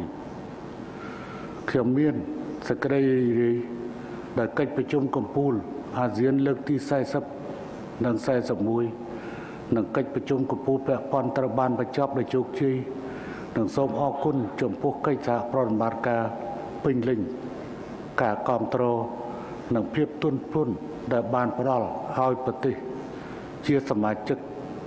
ដោយប្រទេសជាសមាជិកអាស៊ាននិងប្រទេសដៃគូបាននាំមកនូវលទ្ធផលដ៏ច្រើនក្រៃលែងគួរជាទីមោទនៈសេចក្តីរីករាយដែលខ្ញុំបានទទួលធ្វើជាម្ចាស់ផ្ទះនៃកិច្ចប្រជុំដោយផ្ទាល់សម្រាប់ថ្នាក់ដឹកនាំនិងគណៈប្រតិភូគ្រប់គ្នានៅទីក្រុងភ្នំពេញនេះมันអាចវាស់វែងបាននោះទេរយៈពេល2ឆ្នាំកន្លងទៅតាក់ទងគ្នាដោយផ្ទាល់ត្រូវបានបន្ទុយបង្អាក់ដោយជំងឺ COVID-19 និងការបំផ្លែងថ្មីនៃមេរោគនេះជាការពិតការបញ្ចប់កិច្ចប្រជុំកំពូលចំនួន16ក្នុងរយៈពេលត្រឹម4ថ្ងៃគឺជារឿងលំបាកជាមួយជាពិសេសនៅចំពេលដែលពោពេញទៅដោយបញ្ហាប្រឈមដូចនេះខ្ញុំសូមធ្វើការវិយតម្លៃខ្ពស់ចំពោះកិច្ចខិតខំប្រឹងប្រែងនៃក្រុមការងាររបស់យើងដើម្បីធានានូវភាពងាយស្រួលនិងផាសុកភាពសម្រាប់យើងរាល់គ្នានិងដើម្បីបញ្ចប់ភាពជាប្រធានអាស៊ានប្រកបដោយជោគជ័យព្រះចៅសូតង់ឯកឧត្តមលោកជំទាវអស់លោកលោកស្រីក្នុងរយៈពេល4ថ្ងៃនេះយើងសម្រេចបានលទ្ធផលសម្រេចបាននូវកិច្ចសន្ទនាគ្រប់ជ្រុងជ្រោយនិងប្រកបដោយផ្លែផ្កាលើកិច្ចការបន្តទៅមុខដើម្បីពង្រឹងមិត្តភាពអាស៊ាននិងគុណតម្លៃរបស់យើងក្នុងកិច្ចទំនាក់ទំនងជាមួយដៃគូខាងក្រៅជាពិសេសនៅពេលដែលសកលលោកកំពុងជួបប្រទះនឹងបញ្ហាស្មុគស្មាញក្នុងតំបន់និងជាអន្តរជាតិដែលប្រែប្រួលយ៉ាងឆាប់រហ័សយើងបានអនុម័តនិងកត់សម្គាល់នៅឯកសារសមិទ្ធផលនិងសក្ខីប្រកាសចំនួន70ដែលគ្របដណ្ដប់ទៅលើសសរស្តម្ភទាំង3របស់សហគមន៍អាស៊ាននិងបានអនុម័តក្របខ័ណ្ឌកិច្ចសហប្រតិបត្តិការមួយចំនួនជាមួយដៃគូសន្ទនារបស់យើងដើម្បីបន្តនិងពង្រីកទំនាក់ទំនងជាមួយដៃគូអាស៊ានបានយល់ព្រមបញ្ចូលអ៊ុយក្រែនក្នុងសន្ធិសញ្ញាមិត្តភាពនិងសហប្រតិបត្តិការនៅអាស៊ីអាគ្នេយ៍នាកិច្ចប្រជុំកំពូលអាស៊ានលើកទី40និង41នេះដោយគ្នានេះដែរប្រទេសចំនួន6រួមមានដាណឺម៉ាកក្រិចហូឡង់អូម៉ាន់កាតានិងអារ៉ាប់អេមីរ៉ាតក៏បានចុះហត្ថលេខាចូលជាសមាជិកនៃសន្ធិសញ្ញាមិត្តភាពសន្តិភាពមិត្តភាពនិងសហប្រតិបត្តិការនៃកិច្ចប្រជុំរដ្ឋមន្ត្រីការបរទេសអាស៊ានលើកទី55និងកិច្ចប្រជុំពាក់ព័ន្ធនៅខែសីហាដែលធ្វើឲ្យសមាជិកនៃសន្ធិសញ្ញានេះកើនដល់50ប្រទេសយើងបានចេញសេចក្តីថ្លែងការណ៍រួមនៃខួបអនុស្សាវរីយ៍លើកទី20នៃសេចក្តីថ្លែងការណ៍ស្តីពីក្រមប្រតិបត្តិនៃបណ្ដាភាគីនៅសមុទ្រចិនខាងត្បូងដើម្បីរំលឹកខួបអនុស្សាវរីយ៍លើកទី20នៃការចុះហត្ថលេខាលើសេចក្តីថ្លែងការណ៍ស្តីពីការប្រតិបត្តិនាឆ្នាំ2002 សម្រាប់ការកសាងសហគមន៍អាស៊ានវិញយើងបានអនុម័តសេចក្តីថ្លែងការណ៍ចក្ខុវិស័យរបស់ថ្នាក់ដឹកនាំអាស៊ានស្តីពីអាស៊ានរួមគ្នាធ្វើដោះស្រាយបញ្ហាប្រឈមទាំងអស់គ្នាសេចក្តីថ្លែងការណ៍របស់ថ្នាក់ដឹកនាំអាស៊ានស្តីពីខួបលើកទី55របស់អាស៊ាននិងសេចក្តីថ្លែងការណ៍របស់ថ្នាក់ដឹកនាំអាស៊ានស្តីពីរបៀបវិរៈនៃការតបភ្ជាប់អាស៊ានក្រោយឆ្នាំ2025យើងក៏បានអនុម័តសេចក្តីថ្លែងការណ៍រួមស្តីពីការកសាងអនាគតប្រកបដោយចីរភាពបរិយាបន្ននិងភាពធន់តាមរយៈការបំផុសស្មារតីសហគ្រិនភាពស្ត្រីអាស៊ានបន្ទាប់ពីកិច្ចប្រជុំកំពូលស្ត្រីអាស៊ានលើកទី2ប្រកបដោយជោគជ័យនៅថ្ងៃទី12ខែតុលាឆ្នាំ2022ជាមួយគ្នានេះដែរយើងក៏មានសេចក្តីសោមនស្សដោយមានលទ្ធភាពរៀបចំជាលើកទី2នៅកិច្ចសន្ទនាសកលអាស៊ានដើម្បីផ្លាស់ប្ដូរទស្សនៈសម្រាប់ការកសាងអាស៊ានប្រកបដោយចីរភាពនិងបរិយាបន្នក្នុងសម័យកាលក្រោយ COVID-19 ព្រះចៅសូតង់ឯកឧត្តមលោកជំទាវអស់លោកស្រីជាចុងក្រោយខ្ញុំសូមបញ្ជាក់ដោយសង្កត់ធ្ងន់ថាមជ្ឈភាពអាស៊ានគឺជាកម្លាំងចលករចម្បងសម្រាប់កិច្ចសន្ទនានិងកិច្ចសហប្រតិបត្តិការជាមួយនឹងដៃគូខាងក្រៅតាមរយៈយន្តការដែលដឹកនាំដោយអាស៊ានទោះបីជាស្ថិតក្នុងស្ថានភាពណាក៏ដោយយើងត្រូវរក្សាឯកភាពអាស៊ានដើម្បីអត្ថប្រយោជន៍ខ្ពស់បំផុតសម្រាប់តំបន់ទាំងមូលការលើកកម្ពស់សាមគ្គីភាពនិងឯកភាពនៅតែជាអាទិភាពកំពូលរបស់យើងនៅក្នុងឆ្នាំបន្តទៀតជាសក្ខីភាពជាក់ស្ដែងនៃសកម្មភាពរួមគ្នានៅក្នុងឆ្នាំនេះយើងអាចដោះស្រាយនិងទប់ស្កាត់បញ្ហាប្រឈមជាច្រើននៅក្នុងតំបន់យើងដែលនាំឲ្យយើងមានលទ្ធភាពក្នុងការរក្សានៅសន្តិភាពវិបុលភាព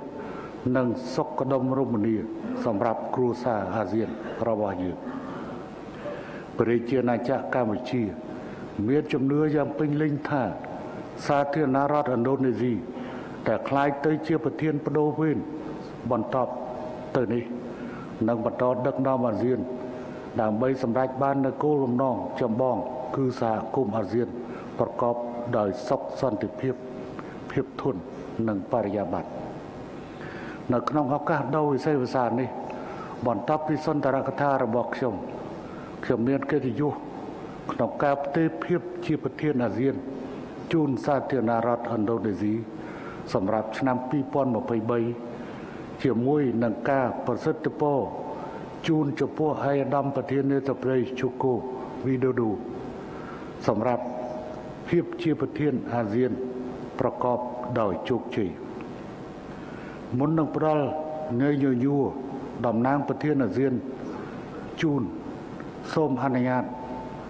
ឲ្យខ្ញុំយកឱកាសនេះផ្ដល់ជូនឯកឧត្តមដាតូលឹមចុកហើយ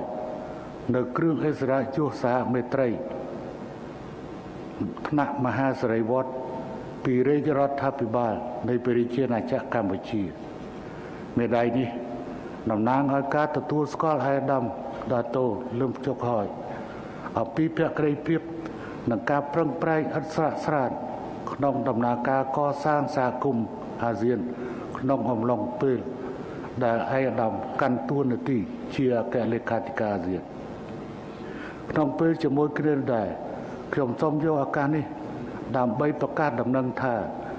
លោកហាជីម៉ូហាម៉ាត់អ៊ីបាល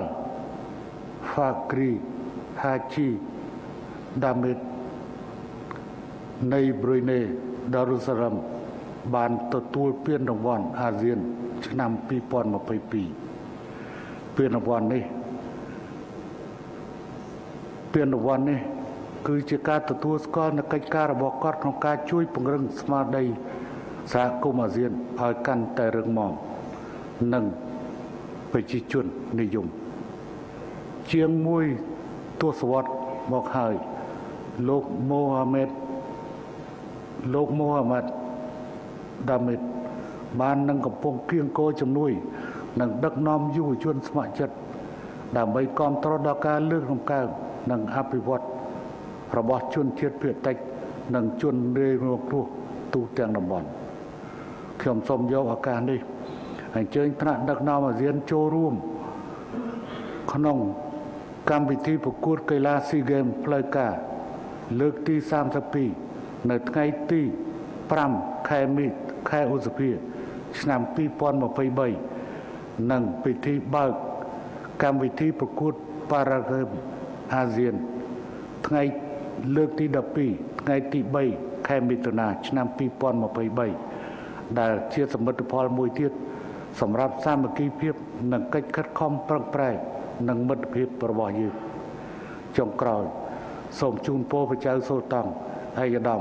លោកជំទាវភ្ញៀវកិត្តិយសទាំងអស់សូមមានសុខភាពល្អនិងជោគជ័យសូមអរគុណរដ្ឋមន្ត្រីមេត្តារងចាំនៅលើវេទិកាដើម្បីបំពាក់គ្រឿងអេសារយុទ្ធជូនឯកឧត្តមអគ្គលេខាធិការអាស៊ាន May we now invite His Excellency Dato Lim Chok Hoi, Secretary General of ASEAN, to the stage to receive from Samdech Techo Prime Minister the Royal Order of Sahat Maitrey Maha Sarawat.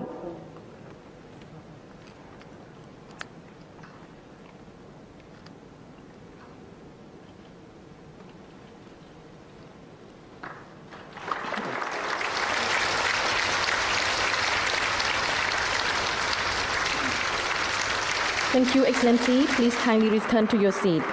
May we now kindly invite the President of the Republic of Indonesia, His Excellency Joko Widodo, to the stage to receive the ASEAN gavel from Samdech Techo Prime Minister as a symbol of handing over the ASEAN chairmanship from Cambodia to Indonesia.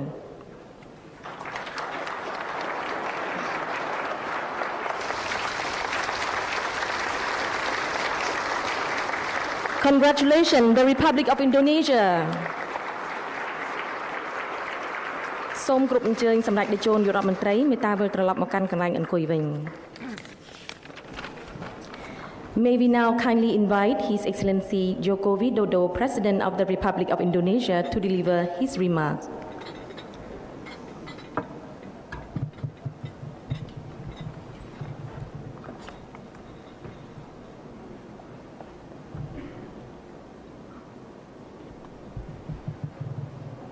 Your Excellency, it is an honor for Indonesia to assume ASEAN chairmanship in 2023.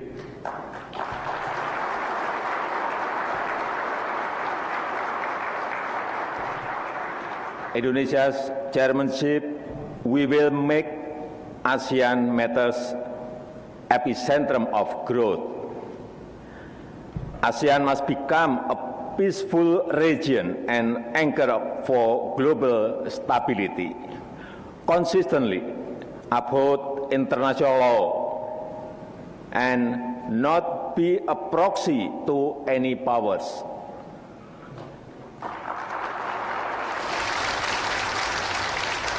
ASEAN must be a dignified region, uphold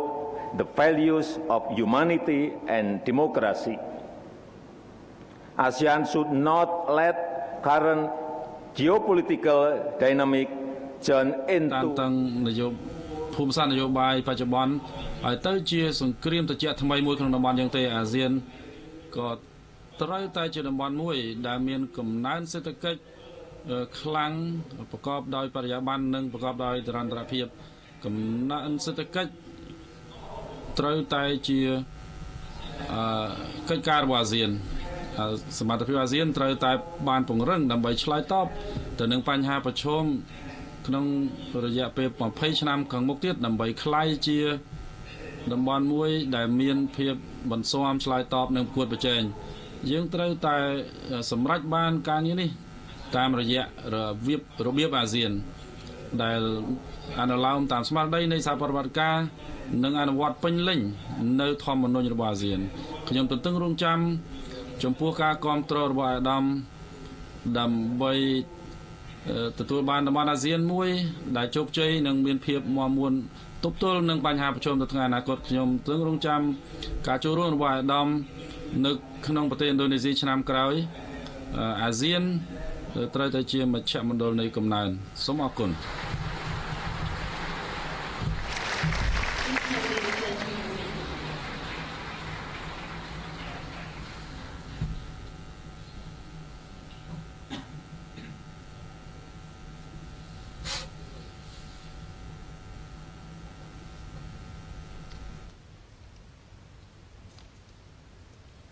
Your Majesty, some Excellencies, ladies and gentlemen, the next program is the video presentation of the Republic of Indonesia as the incoming chair of ASEAN in 2023.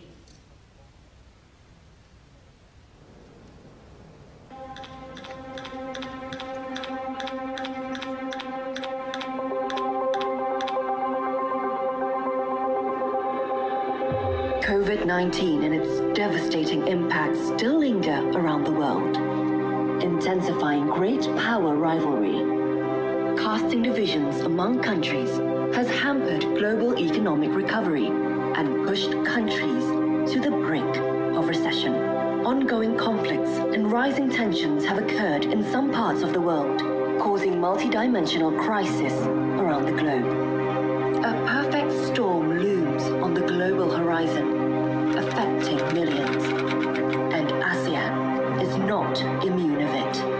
For more than 5 decades, ASEAN has become a driving force for peace, stability, and prosperity in the region. The 5th largest economy in the world, with total gross domestic product reaching $3 trillion in 2020 and projected economic growth higher than the world in 2022 and 2023. A growing society. ASEAN currently has the 3rd largest population in the world with a vibrant economy and dynamic communities. It is time for ASEAN to lead the way to a faster global economic recovery. As a founding member of ASEAN, Indonesia has always strived to fight for the betterment of ASEAN, among others, by contributing to regional stability and prosperity and world peace.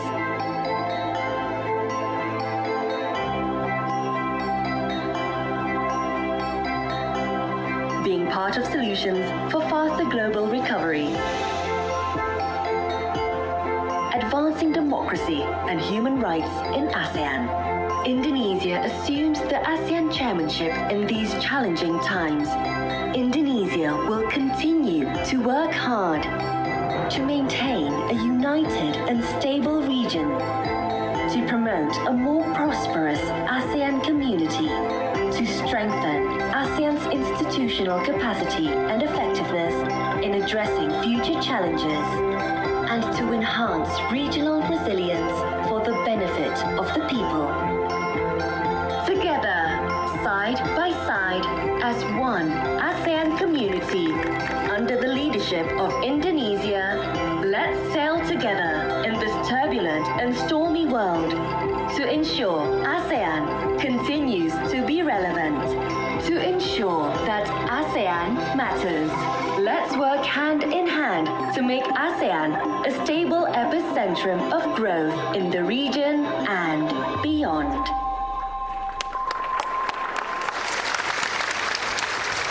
Your Majesty, some Excellency, ladies and gentlemen, the closing ceremony of the 40th and 41st ASEAN Summit and related summit and handing over of the ASEAN chairmanship to the Republic of Indonesia has now come to an end. Please rise for the departure of ASEAN leaders. Thank you.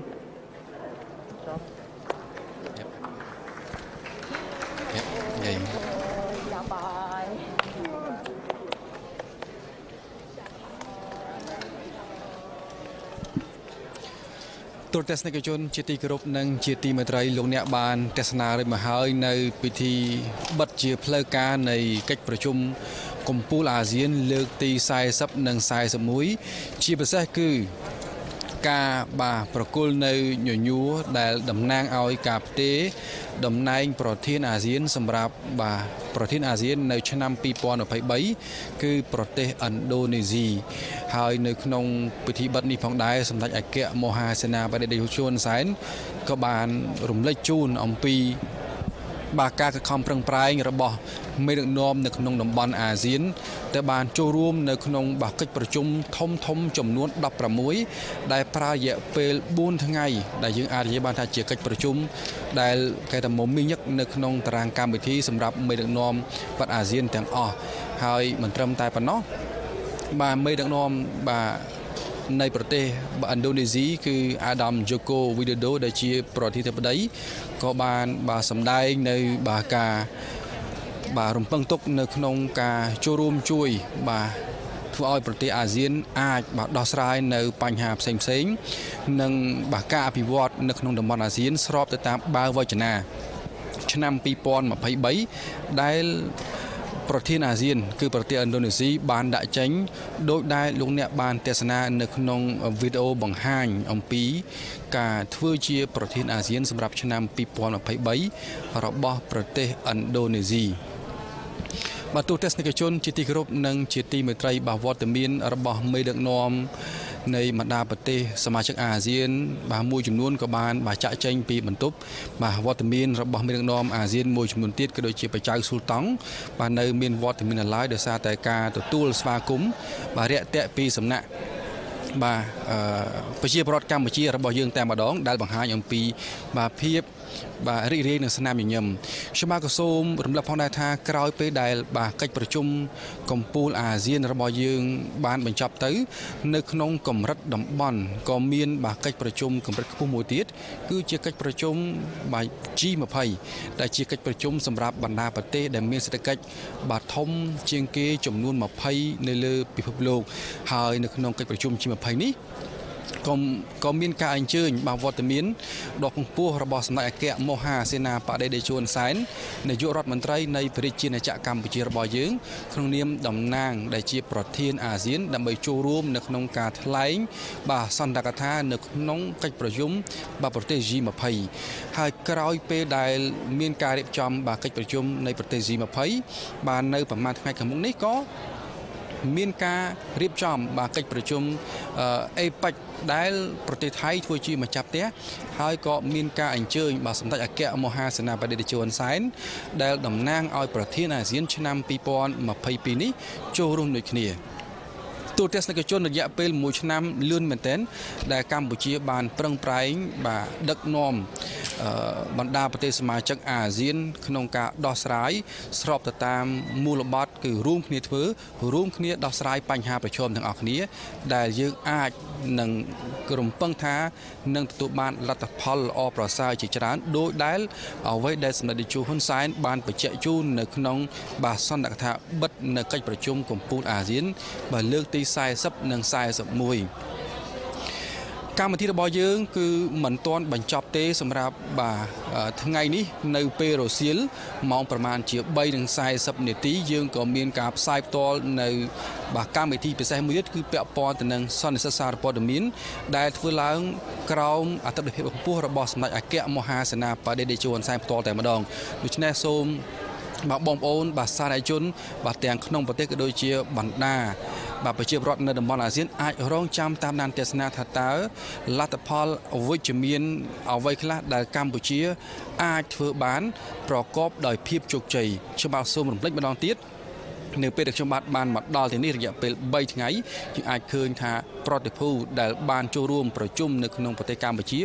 គឺប្រកបដោយភាពស្នាមញញឹមត្រឡប់ទៅវិញផ្ទាល់តែម្ដងនេះគឺជាអ្វីដែលយើងមានភាពរីករាយនៅក្នុងការទទួលស្វាគមន៍ទៅដល់មេដឹកនាំជាន់ខ្ពស់ទាំងមេដឹកនាំជាន់ខ្ពស់នៅក្នុងតំបន់ក៏ដូចជានៅលើពិភពលោកផងដែរបាទទូរទស្សនិកជនជាទីគោរពនិងជាទីមេត្រីការផ្សាយផ្ទាល់នៅពិធីបិទជាផ្លូវការនៅក្នុងកិច្ចប្រជុំកំពូលអាស៊ានលើកទី40និង41ក៏ដូចជាកិច្ចប្រជុំពាក់ព័ន្ធបានមកដល់ទីបញ្ចប់ហើយយើងខ្ញុំសូមថ្លែងបង្គំដល់អ្នកបានតាមទស្សនាកម្មវិធីខ្ញុំតាំងពីដើមរហូតដល់ចប់នៅគណៈពេលនេះខ្ញុំបាទចំណានសូមអរគុណនិងសូមគោរពលា